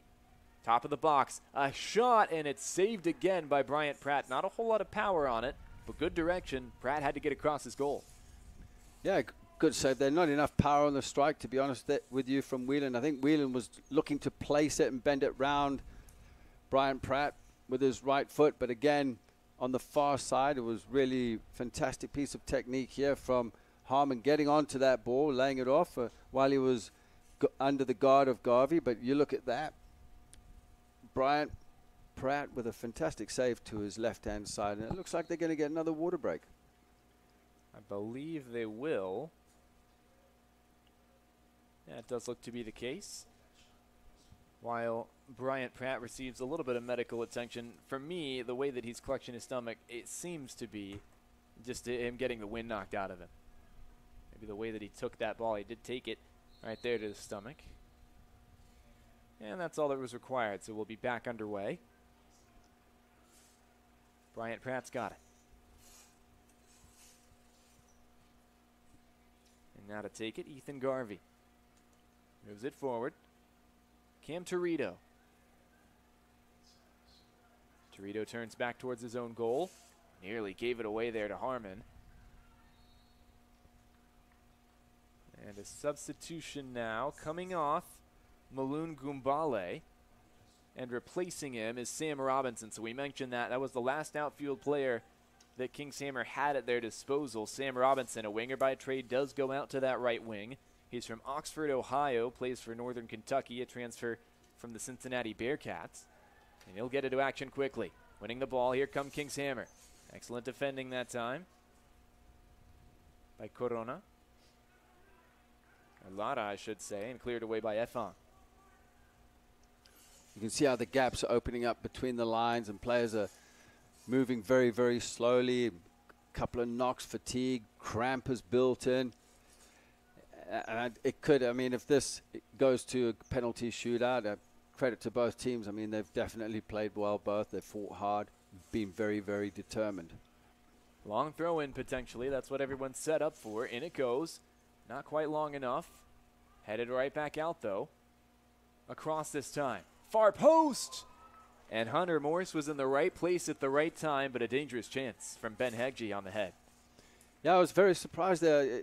Ethan Garvey, one of the tallest players on the pitch, is taking the throw, and when you need someone like that in the box, the ball came out to him again. He delivered over the goalkeeper's head. Morris. Whelan plays it through. Harmon, can he get a shot away? Excellent touch. Kalamazoo won a penalty, but that looks like a clean tackle to me. Excellent defending out for a corner. Yeah, the outstretched legs of Ethan Garvey just managing to knock that ball. What a great ball played in there with the outside of the boot, but Ethan Garvey did well here just to play the ball out for a corner. Calvo Salinas from Madrid, Spain is ready to put this one in. And it goes for Kalamazoo. Outswinger. A touch to it, but nothing sent towards goal from Matt Whelan. O'Riordan. Lockwood. The header! And it has beaten the keeper. Took a deflection, but it didn't matter. The opening goal for Kalamazoo in the 102nd minute from Adrian Lara. Kalamazoo on the board. Well, as you look at this, unfortunate there from Ethan Garvey, because what a great ball there by Lockwood. Ball coming in, Lara deflects off Garvey, keeper, Bryant going one way, just ball going the opposite way off the crossbar and into the goal, putting Kalamazoo 1-0 up. I'm surprised they have enough energy to go running off to the sideline for a celebration or maybe just a little sip of water to get back into this match. But you can always conjure a bit of energy, though, after a goal, that's for sure. Certainly. And as you mentioned, Ethan Garvey got the decisive touch on that one off of his head in the end. I wonder if they'll give it to Lada because he got the initial head on it. It'll be interesting to decide what they rule, but either way, off the head of Lada and off the head of Ethan Garvey, Kalamazoo FC are ahead. Just a minute to go now until halftime of extra time. Still plenty of time for Kings Hammer to find their way back in, but that's a big blow to their chances in this one. Burley will play it back for Garvey. Garvey moves it to Aerty. Aerty takes his time, looking to pick out a pass. Long aerial ball. Sam Robinson. Robinson well defended by Gaetano D'Argento. And that'll turn into a corner kick, I believe. D'Argento could not keep it in play. So a corner kick now for Kings Hammer, and Kalamazoo just kind of playing a keep away game. Try and run as much time off the clock as they can. And they're going to get the big lad in there, Ethan Garvey, for the corner. And it looks like Reese Albaugh to take it. He will. Puts it in. Garvey's in the area. Gets there. Off the post! And that's the equalizer! Garvey gives one up in his own goal. Says, no matter, I'll go back on the other side and put one in. Make up for my mistake. It's 1-1 just like that. You look at this delivery here by Albaugh. Perfect delivery. Matchup on the far post was not the right matchup, but Ethan Garvey making up for his own goal, but nodding it past the goalkeeper off the post. Morse couldn't do anything with that, to be honest with you. And we're back to 1-1 here, and it's still game on. We talk about those 5-minute differences in between goals and that, Danny. This is it, you know. That was hardly a 1-minute difference. Who could write a storyline like this? Kalamazoo 1, Kings Hammer 1, with possibly the last touch of the first half of extra time. Adrian Lara with it for Kalamazoo. Incredible roller coaster of emotions for Ethan Garvey. I think they're going to credit him with the own goal on the first one that Kalamazoo scored, but they're certainly going to credit him for the one that he scored for his own team for Kings Hammer. We've already played the 1 minute of extra time that we've got here. And the referee will signal that's the end of an eventful 15 minutes. Took us 105 to get our first goal, and now we've got two. Funny how this game works. 1-1 between Kalamazoo FC and Kings Hammer FC. A delight for the neutral, and we hope you're enjoying it as much as we are. Justin Forster and myself, Danny Kajula, taking a break, but we'll be back in a couple of minutes right here on CISN.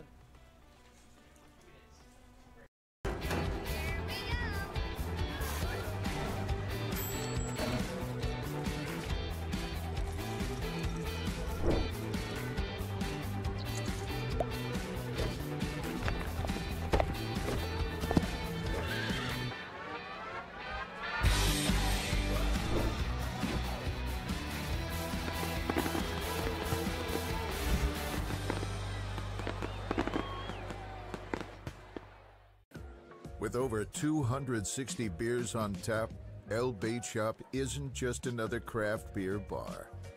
It's the best. Beer lovers know. El Bait Shop, 200 Southwest 2nd, Des Moines.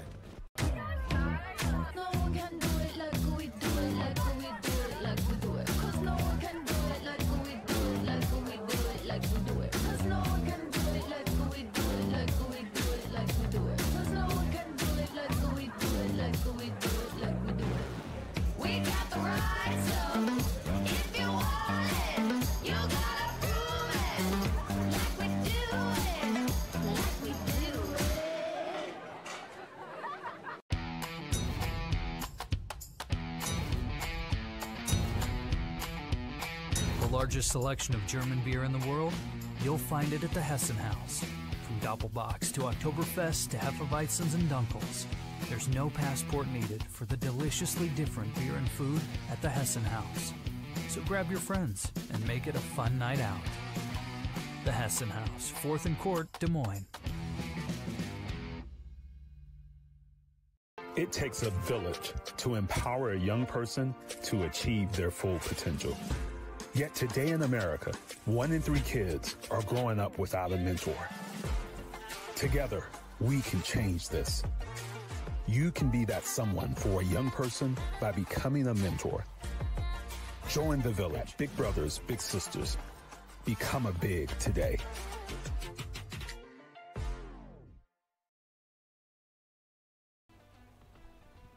105 minutes, still nothing to separate these two sides. Underway for 15 more.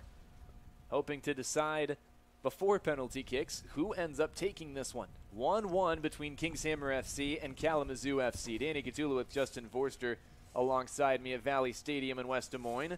And that didn't take long. Already a chance for Kings Hammer going forward. If you're just joining us, the first goal of this match came in the 102nd minute on a own goal from Ethan Garvey. Now Kalamazoo going the other way. Cyrus Harmon, well defended by Aerty. Harmon will pick it back up. No opportunity to recap where we've gone because we're already making more goal-scoring chances early on in this second period of extra time. Kalamazoo getting forward with O'Riordan. Harmon back to O'Riordan. Switches the play. Whelan wants to get his head on it. Excellent work by Robbie Burlew. Not being bullied that time. Wins the ball back. So we've got a half second maybe to be able to give you an update on how we got here. Kalamazoo got the opener on Ethan Garvey's own goal. But Garvey decided he wasn't done with scoring for the day. The very next minute, 103rd, he was able to come back and go the other way and grab the equalizer on a header. Both his own goal and his goal that counts for Kings Hammer were on headers. And that's how we've gotten ourselves to 1-1. Players on the pitch for both sides. For Kalamazoo, the 4-seed, Hunter Morrison goal. Russo, Efong, and Lara are the center backs, and they've got work to do. Here come Kings Hammer the other direction. Couldn't quite make anything happen. Nice defending by Efong there. And that will result in a Kalamazoo goal kick. In defensive midfield, Dara O'Riordan has played every single minute of this one. Chase Strine has as well. Matt Lockwood and Gaetano D'Argento. Outside substitution in that outside midfield spot. Up top, it's Matt Whelan and Cyrus Harmon.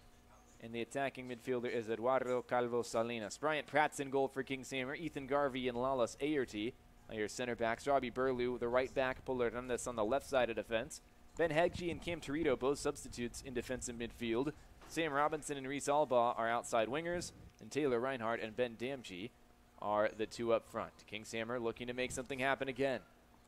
Can they take the lead for the first time today? An error at the back. And it's a wide open goal. An error leads to an incredible finish. Sam Robinson, the substitute. Kings Hammer lead 2-1.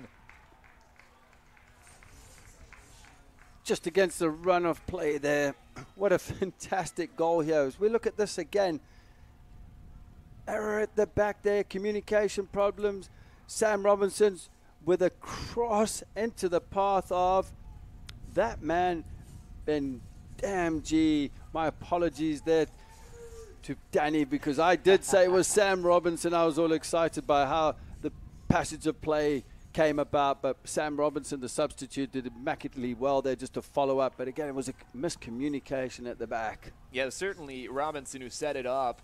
Excellent work to just get onto that ball. It looked like it was going over the line, but it's that extra effort in this heat, in this difficult circumstance. And it only took 3 minutes for Kings Hammer to get their first lead of this game. Kalamazoo coming back the other way with a vengeance. Harmon got players inside. He'll find one. Whelan just over the bar. What a chance for another next-minute equalizer. Well, this 30 minutes have been so exciting up till now. I mean, goal-to-goal, action, transitional moments. As we look at this again, the ball was laid in there for Matt Whelan just to blaze over the bar. But like earlier on with the initial first goal, when Kalamazoo scored, it was within 5 minutes that King's Hammer equalized through Garvey. And again, the same situation has happened here. And lucky for King's Hammer, Matt Whelan blew it over the bar. They're very fortunate for King's Hammer. Kalamazoo did a fantastic job. Just that instant counter. It didn't take them long. That mentality that they've got, that they can compete with anybody in any situation in front of them. They're certainly not going to give this one up.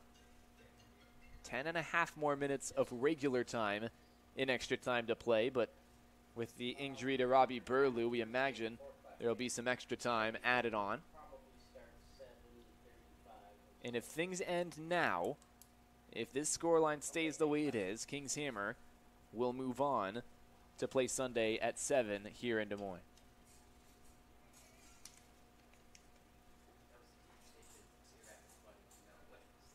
Looks like a substitution in the meantime. Being told that Ryan Bayless is entering on the back line. Not sure who he's replaced yet. Get you more on that situation in a moment. Still got Alessandro D'Argento and Praise Maduekwe, who could come in as well for Kalamazoo. They haven't made too many changes. And I believe Bayless is going to go in for Federico Russo, the Venezuelan. Still on the ground is Burlew. Never something you want to see. Head coach is out there as well, or the assistant, I should say. That's Brandon Ponchak. Assistant and the operations manager for King's Hammer. Does a great job in both those roles. Also a co-founder of the Ohio Valley Premier League, the OVPL as it's known, a U23 league that King's Hammer first delved into when they started adult soccer play. Started USL 2 life in 2021. This is their second season and their first playoff appearance. 6:31 p.m. local time, still 2-1, and about 8 minutes of game time still to play. We imagine there will be more. Justin, just so many emotions running through the heads of both teams.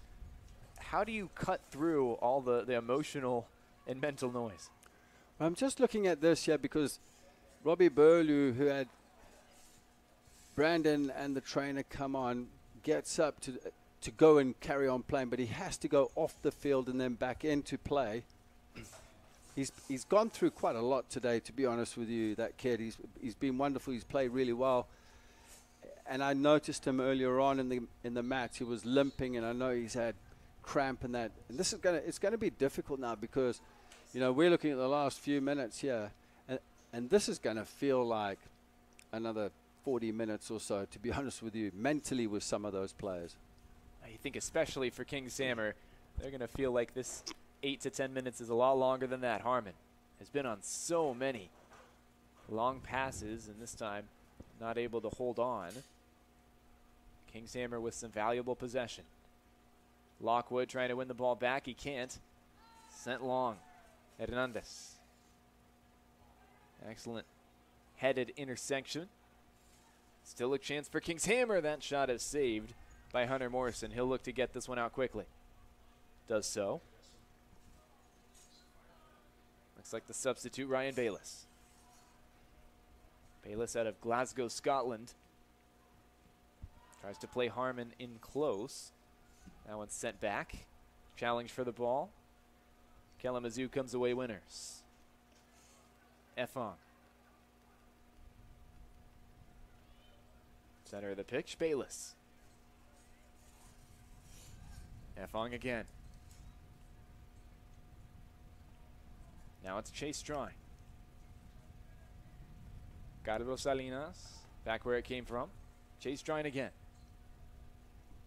Cross in, Whelan couldn't get there. Picked up by Pratt. Just killing a bit of time here, as you can see, is Brian Pratt. He's had a fantastic game so far. He's kept King's Hammer in the match with some fantastic saves, immaculate saves, to be honest with you.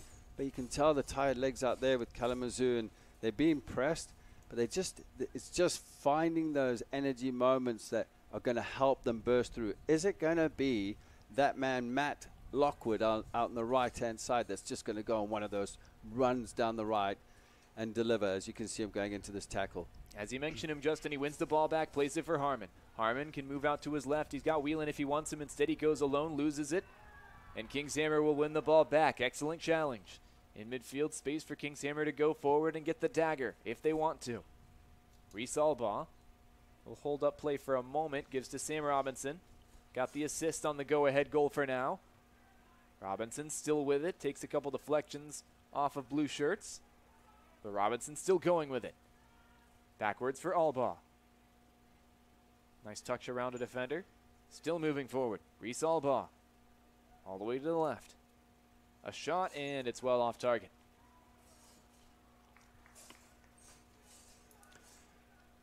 And it looks like it's just been a positional change, and I believe it's got something to do with Robbie Burlew's injury, because they can't make another change, Kingshammer. And I'm just trying to identify who's gone in at left back for him on the far side. I think it's Reese Albaugh. Yeah, they've almost switched, haven't they? Albaugh was playing left wing earlier on. But Albaugh looks like he's moved to right back at this point. Paul Hernandez might have switched sides as well as an outside back. D'Argento's got it. He'll chest it down, and it's sent all the way back. Ryan Bayless. Chase Strine. Advances it forward.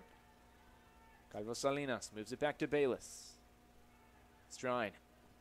Harmon loses out. Albaugh gets there first. Sent back in. D'Argento. Could put a ball in. Gets to his strongest right foot. Back post. Stays in. No. Referee signals that it's out of play, and a goal kick for Kingshammer. More opportunity for them to just let a little bit of clock drain off.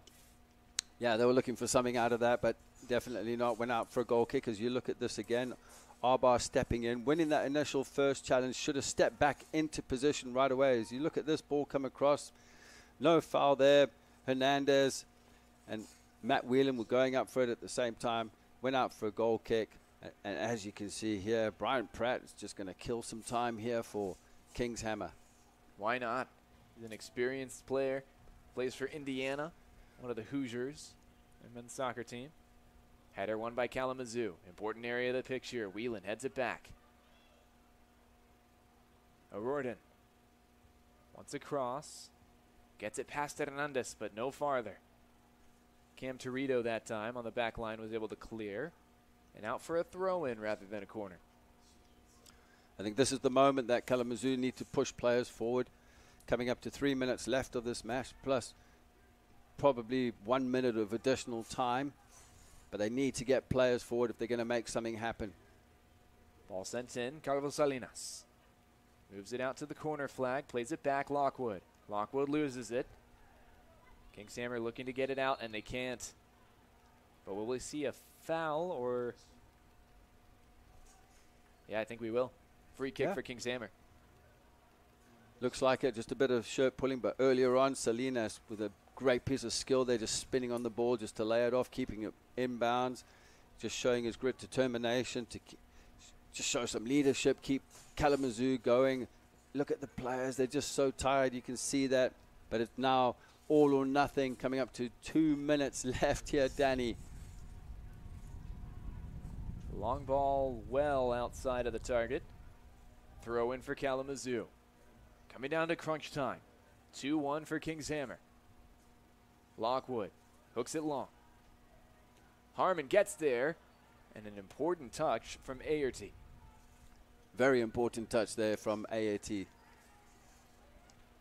Thrown in quickly by Harmon, headed out.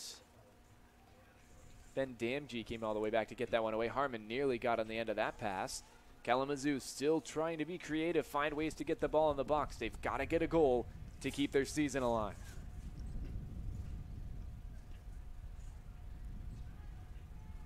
Intercepted, and again, Kingshammer winning the ball back for moments and just clearing it away just as quickly. Yeah, and you can see Cam Torito, wearing jersey number 6, is on the back line there next to Aitu and Ethan Garvey. Right side, chance to cross in. Excellent piece of dribbling. Whelan, top of the box. We know he loves to shoot. He will go for goal! Are you kidding me? With 1 minute to go, Matt Whelan, of course it was him. 9th goal of the season, and this one is most important of the year. 2-2. Did I speak about that guy Lockwood earlier on, Matt Lockwood? Look at his determination here, playing a ball in there to Whelan. All the effort. What a great, absolute perler, banger in the top corner. Brian Pratt couldn't do anything with that. And it just takes a little piece of action and moments, like we talk about marginal moments of a game. Well, it's absolutely storybook stuff between Kalamazoo FC and Kings Hammer. We're tied at 2. 0-0, we'll remind you, at 90 minutes. We went to extra time. We had a pair of goals earlier on, and now we've got a pair more.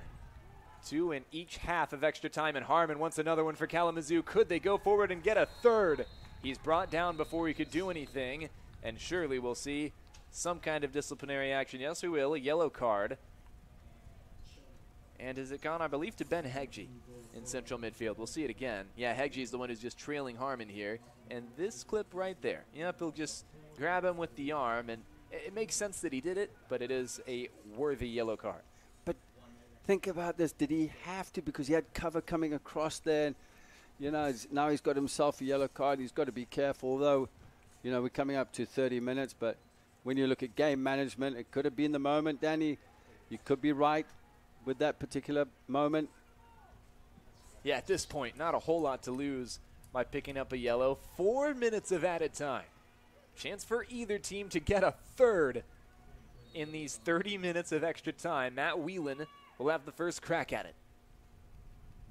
Goes for goal directly. A low effort. Tried to catch the defense off guard, but wasn't enough to beat Bryant Pratt. 31st minute of added time. We played 121 minutes of soccer at a very, very hot Valley Stadium. Neither team ready to give up. And just 3 minutes ago, it was 2-1 in favor of Kings Hammer. Everything going their way. Looked inevitable, but no, not on this day. On the ball, Ben Heggie. Kings Hammer could still grab a third and put a dagger in the hearts of Kalamazoo. And it comes. This one is saved easily in the end by Hunter Morse. He'll get it out quickly. Both teams want to go forward. Neither side want to settle for penalties. Cam Torito for Kings Hammer, inviting pressure from Harmon. Not recommended. Harmon gets the ball back, but he does commit a foul. And Aerty puts his arms up like, why would you do that? Why would you potentially give that ball away? 32nd minute of added time. See a Royal Mile replay on this one. I was just thinking, why is Cam Torito actually, why didn't he play it back to the goalkeeper, especially with Harmon just sprinting down on his left shoulder. And Bryant Pratt making it clear, pointing to himself, saying, I got it. Let me pick that one up. He can use his hands, of course, which Torito cannot. But all's well that ends well for Kings Hammer. It stays 2-2. Pratt gets it away across midfield. Out of play it goes on this near touchline in front of us. Gaetano D'Argento for Dara O'Riordan. Paul Effong nearly intercepted by Ben Damgee, but instead it's some space down the right side for Kalamazoo to move forward. Harmon, not a great first touch, but he does get it back to his intended target. Lara got it to him, and now Harmon's got it again. Gives it away, and here come Kings Hammer. Do they have enough space and enough manpower to get forward for another attack? About 1 more minute before penalties are where we go to decide this. Lala Sayerti, very long ball, high in the air. Who wants it? Won by Bayless. Gets it back on a nice 1-2 across midfield. Whelan with a good first touch, well defended by Reese Albaugh, but now Harmon's on it. The danger man plays it out left. Calvo Salinas, left-footed efforts. Important save by Pratt. How many times have we said that today? Corner kick for Kalamazoo. Wow, that was a great save there by Pratt, like he's done all day. But as you look at this, Garvey should have just got on with it and recovered. Harmon, great ball out to the left. Salinas being covered there by Reese Albaugh. What a great save there by Brian Pratt. 15 seconds before we hit 124 minutes. This could be it. Cross to come in for Kalamazoo. Could they complete an incredible comeback? Ball to the back post. The header goes the wrong direction. Cleared out. And the referee says that's it. We're going to penalties. 2-2 and 120 minutes isn't enough to decide it. Valley Stadium will host some more drama, some more action.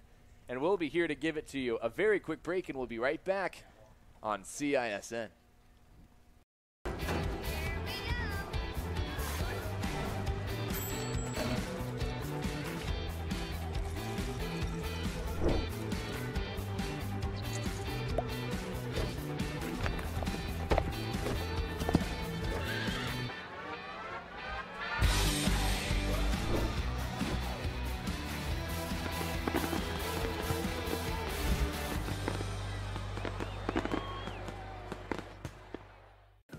With over 260 beers on tap, El Bait Shop isn't just another craft beer bar.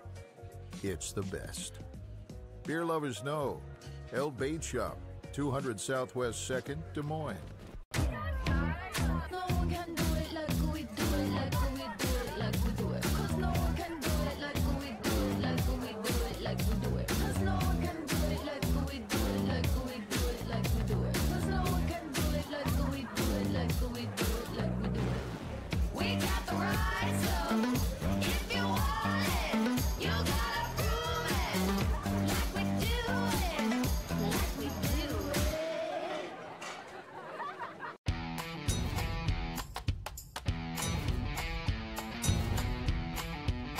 The largest selection of German beer in the world, you'll find it at the Hessen House.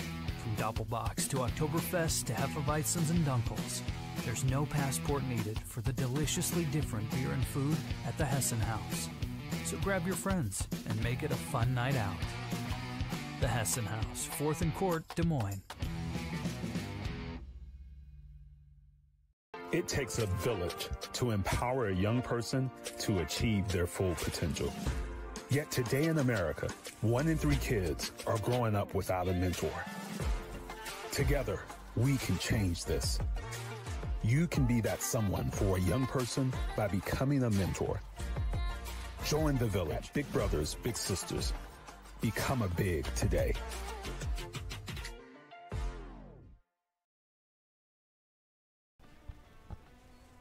If you were asking yourself for a thriller on a Friday afternoon, well, your wish is granted. 2-2 between Kalamazoo FC, the 4 seed in the Central Conference, and Kings Hammer FC, the 5 seed. It's been a classic 4 versus 5 matchup, and the first matchup in the Central Conference quarterfinal has set the tone for everything else to come in this conference and across the league. Again, 2-2 your score, both goals for each side coming in extra time in those 30 minutes after the 90 that weren't enough to decide it. Now we go to penalty kicks. A reminder of how the format works. Each team will take 5 kicks each, and the team who has more after 5 is the winner. If we're tied, and given the way things have gone today, it's certainly a possibility, we'll go to sudden death, meaning after 5 kicks each, whichever team scores when the other team doesn't, they're the winner of it all. It comes down to nerves. It comes down to how effective you're able to be from that 12-yard penalty spot. I'll let you know who's up to kick first in a moment, and that can be pretty important generally when you win the coin toss to elect which turn you'd like to go in, Justin. Mathematically, it's more advantageous to go first. It's about 60% that the team that goes first wins, and usually the reasoning for that is that you don't have those mental games of not having to worry about what you have to do to keep the game alive. If you go first, you can be a little bit more calm about it. You just put the ball in the back of the net. If you go second, you know that maybe your goal wins the match, or maybe you have to score to keep the match alive. That can prey on teams. Yeah, definitely. And so it's from a psychological point of view, it's great. It's good to go first, score, get the initial goal, and then it's on the opponents are on the back foot. So, I mean, it'd be interesting here because the goalkeepers, Morse and Brian Pratt, have played really, really well. I've been really impressed. This could be from a couple of saves. Well, first up to take is number 33, the right winger turned left back, Reese Albaugh. He'll be kicking for King's Hammer. In goal, of course, is Hunter Morris, who's come up big a couple of times for Kalamazoo, and now he'll have to come up even bigger. Reese Albaugh to get things kicked off. First penalty of 5 for each side. Albaugh from Pickerington, Ohio, steps up, goes down the middle, and the keeper goes the wrong way. 1-0 on penalties for King's Hammer. Well, I tell you what, struck it well, didn't mess around, ran up, smashed that ball into the back of the net, sending Morse the wrong way. Just connected that straight down the middle. I mean, that's just all this fancy placement stuff and 2 steps. Just get up there and smash it into the back of the net. That's what Matt Whelan will be hoping to do now. Looking to equalize, keeping Kalamazoo in step with King's Hammer. He's already got a goal. He's got the one that put us level in the first place in the last minute. Can he get another one? The Irishman steps up. And he scores as well. 2 low shots and 2 goals. We're even at 1 after 1 kick apiece. Great technique there by Matt Whelan. Stepping up there, just sending the goalkeeper, Pratt, the wrong way. Placed it, great technique, into the bottom right-hand corner. Looking at the screen, as you can see this again. Great technique, little stutter in between, sending the goalkeeper, Pratt, the wrong way. Up next is going to be Sam Robinson, another winger for King's Hammer. He'll step up and run quickly, and it's saved! Hunter Morse makes the stop, and it stays 1-1. 2 kicks for King's Hammer, 1 for Kalamazoo, and we're level at 1. Well, it looks like Morris read that well, diving to his left-hand side to save that off Robinson. As you look at this again, Robinson didn't quite connect it properly. It was a poor penalty, and it was well saved there. Second penalty taker for Kalamazoo. The substitute center back, Ryan Bayless. Not a conventional choice. Can he put it in the back of the net and put Kalamazoo ahead? He doesn't! It's over the bar. He snatched at it, and it stays 1-1. 2 kicks each, 1 goal each. Bayless blazed that over the crossbar as Brian was diving to his right-hand side. But look at this again. Again, it could be fatigue. Takes a look at the keeper, smashes it right over the crossbar. He knows that it wasn't a good penalty. Up next for King's Hammer. So much pressure. How do they deal with it? Cam Torito's up. Another defender, another substitute. Didn't work out for Kalamazoo. Will it work for King's Hammer? Third kick. It's good. Knocks it past a diving goalkeeper in orange for Kalamazoo. It's 2-1 in favor of King's Hammer. Great technique, yeah. Well taken, sending Morse to the wrong way. The substitute that came into the game, Cam Torito, earning a yellow card as well, just placed the goalkeeper the wrong way. 2-1 King's Hammer, now up to take the set-piece specialist, Dara O'Riordan. Defensive midfielder, he's got 4 goals on the year. Can he put one in on penalties to level things up? Quick run up. It's right at the keeper, and it's stopped. 2-1 King's Hammer. And just like that, Kalamazoo's momentum is out the window. I expected better there from O'Riordan, to be honest with you. He hit that straight at the goalkeeper. He was possibly hoping for Brian to dive the wrong way. He struck it straight down the middle. Keeper didn't move, and Pratt just parried it away. Steely from Brian Pratt in goal to stay there, and it pays off for him. Next up, guy who picked up a knock earlier on. Was clutching his foot for a while, but he's healthy enough to take a penalty now. The 4th one for King's Hammer. They lead 2-1 right now. If he scores here, no more margin of error. King's Hammer would have to score everything else and hope King's Hammer misses. That's if Robbie Burlew puts this one in. Up to take, the Cincinnati native. Hometown man, it's in! 3-1 King's Hammer, and now everything is going their way. 3-1, and Kalamazoo have to score both these next 2 and hope that their next kicker for Kingshammer misses. If anybody deserves a goal, it's Burlew. Sending the goalkeeper Morse the wrong way. Fantastic piece of technique. He's gone through all the stages of cramp, you name it, in his calves. He's been playing up front. They had to switch him. Credit to him getting a goal. Gaetano D'Argento from Wayne, Illinois. He's got to score to keep Kalamazoo alive. Backs against the wall. The shot is in. We keep playing. 3-2. Kingshammer still ahead, but now they've got to score this one to go through. D'Argento, great piece of technique there. The substitute coming into the game as well. Little stutter to send the goalkeeper Pratt the wrong way. Opposite way. Great technique, sticking it into the other side of the corner. Taker number 5, Paul Hernandez. Outside back from Spain. He's played in USL 2 before. He's played in a penalty shootout before in the US Open Cup. Here's Hernandez. Steps up. It's saved! And we're still playing!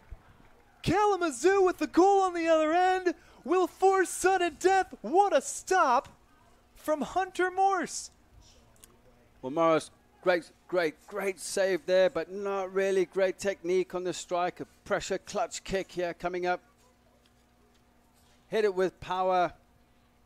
And here we go. We have Cyrus Harmon stepping up. Of course it's Cyrus Harmon. Monrovia, Liberia native, plays for Lindsey Wilson, the Blue Raiders, out of NAIA, one of the better programs in that division. Harmon to level this one for extra kicks. He puts it in. Top bins. And we're playing more soccer. It just can't end here at Valley. What a great penalty that was.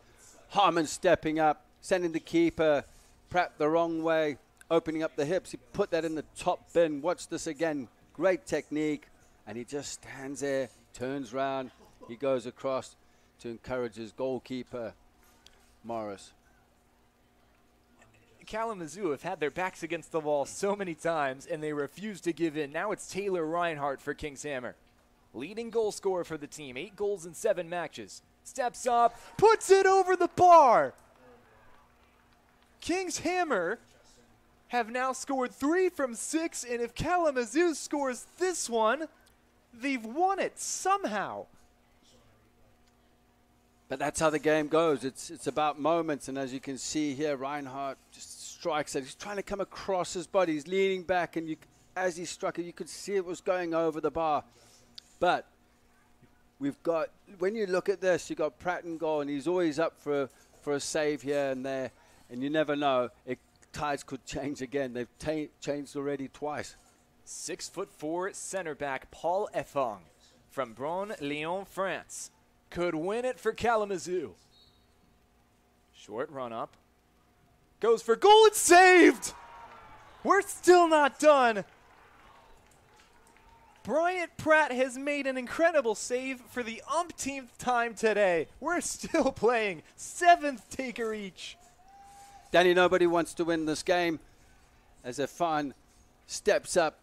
No power in it, but I tell you what, Pratt diving to his left, and he just looks up, he goes, is somebody going to finish this game for us, talking to his teammates. Ben Damgee is up next. Mason, Ohio native, went to William Mason High School there. A Kentucky Wildcat. Can he score here? Yes, he can. And the keeper was so close. Hunter Morris dove the right way, but just couldn't claw it out. Damgee scores. 4-3 Kingshammer. Could this be the moment? But what a great penalty there, Damgee. Stepping up, placing the ball into the top corner. Nice little run up there. Keeper diving, Morris diving the right way. Didn't quite get to that. You wonder if that right there was the match winner. 4-3, the Kingshammer lead. Up next, Adrian Lara. Center back from Shorewood, Illinois. Has to level it now. He scores 2. 4 scores, 3 misses each side. Nothing can separate these two. We're still playing. Great penalty there. This game's going to go on. What time do the floodlights switch on at Valley Stadium? I'm not sure, but we do have another game after. But great technique there from Lara. sending Pratt the wrong way. Well, now there's 3 more penalty takers that can go before it turns to the goalkeepers. Ben Hedgie's up next for King's Hammer. His shot is saved! Another stop! Morse waited till the last minute there to see what Bamji would do. And I tell you what, he did wait. There was a little bit of a delay there, and he dove the right way. Going across your body, you've got to really smash that ball, and you've got to strike it with technique, especially when you go across your body. This could win it. Eduardo Calvo Salinas can end this and move Kalamazoo forward with this kick right here, 12 yards away. No! Puts it over the bar! You can't make this up! Is there money on this game, Danny? Has somebody taken a bet? Because I tell you what, that has to be the worst penalty I've seen in a long time. But Salinas leaning away from it, blazing the ball over the bar, as you can see here. Pratt going the wrong way. And again, we carry on. Ethan Garvey's up next. He's played with Crescent City FC of the Gold Coast Premier League last year. Now he's with King's Hammer in an incredible moment. So important. The Evansville ace from New Orleans, Louisiana. Can he put King's Hammer ahead? Yes, he can. Right down the middle. 5-4 King's Hammer after 9 penalties. Well, Garvey scored an own goal, scored a tying goal, equalizing goal in regulation time. And now, could this have been the winning penalty here for King's Hammer? He just dinks it over Morse down the middle as Morse dives to his left. Well, it's either Matt Lockwood or Chase Strine, and it will be Lockwood to step up. After this, if Lockwood scores, there's one more field player for each team, and then the keepers. But we haven't gotten there yet. Matt Lockwood has to score to keep this game alive. 5-4 King's Hammer. Lockwood from St. George, Utah. It's in! Roof of the net! Ice water in his veins, and it's 5 apiece. Honestly, I didn't see Lockwood missing at all. He's so composed. He's had a fantastic game, sending Pratt the wrong way. But what a fantastic penalty. Looks at the ref, looks at the ball. Bam, top corner. We've seen some great penalties into the top bin, that's for sure, today. Justin, I love this game. So do I. I tell you what, this is what it's about. 5-5. 10th penalty for King's Hammer. Lalas Aerty.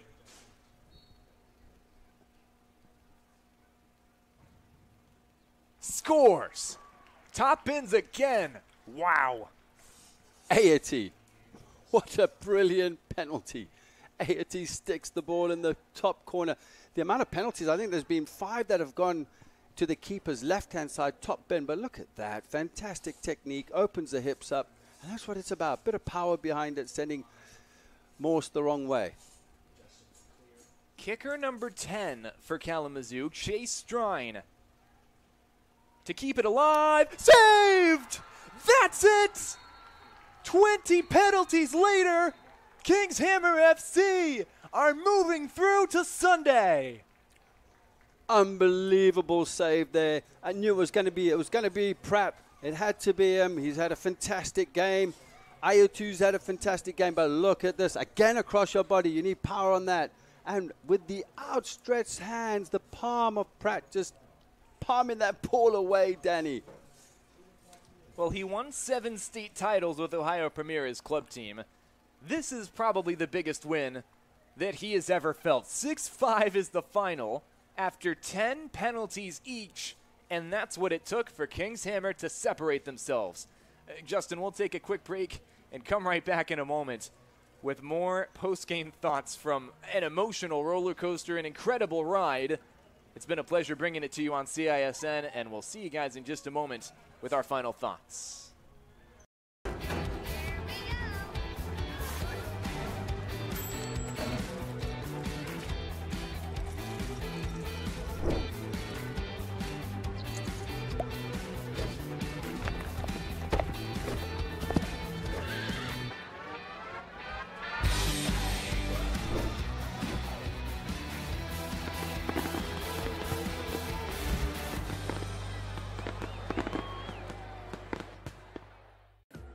With over 260 beers on tap, El Bait Shop isn't just another craft beer bar.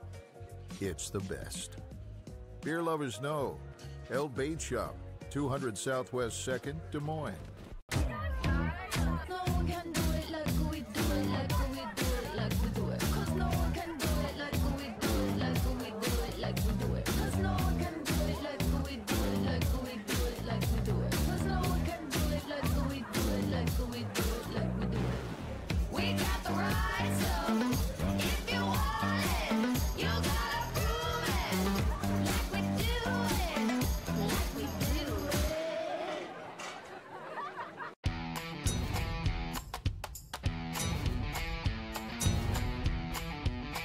The largest selection of German beer in the world, you'll find it at the Hessen House.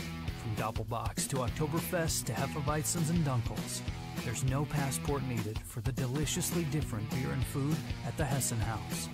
So grab your friends and make it a fun night out. The Hessen House, 4th and Court, Des Moines. It takes a village to empower a young person to achieve their full potential. Yet today in America, 1 in 3 kids are growing up without a mentor. Together, we can change this. You can be that someone for a young person by becoming a mentor. Join the village. Big brothers, big sisters. Become a big today.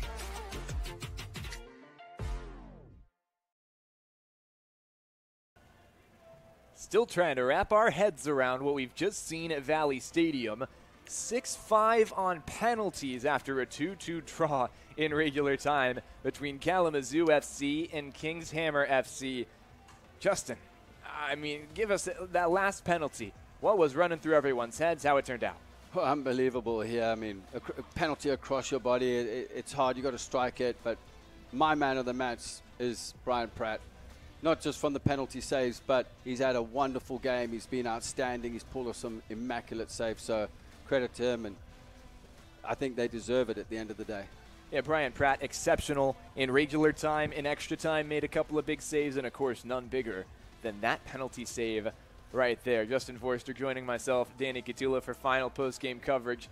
As you mentioned, your man of the match, Brian Pratt. On the other side, Hunter Morse. Excellent goalkeeping from him as well. So unfortunate he doesn't get to be credited or enjoy a win tonight for his troubles. You've got to give credit to Kalamazoo and the whole team, but Hunter Morris he had a fantastic game as well, and it's a tragic way to go out, to be honest with you. And I mean, both teams didn't deserve to lose, but one has to go. And I mean, the heat they endured and that, but at the end of the day, there has to be a winner. Shows you the emotions on both sides of this game that we love so much. The beautiful game has been none more beautiful this season than the game we just witnessed. Again, 6-5 on penalties. Each team takes 10. And in the end, Kings Hammer comes away with the win. They're moving on to play the winner of our game up next. Second part of our doubleheader. We're not going away. You shouldn't either here on CISN. Des Moines Menace taking on Kaw Valley FC. That one slated to kick off at about 8 p.m. Central Time. We'll be right back with you for that one. But until then, with Justin Forster joining me, my name's Danny Catula saying thanks for joining us. Have a fantastic rest of your evening and be blessed.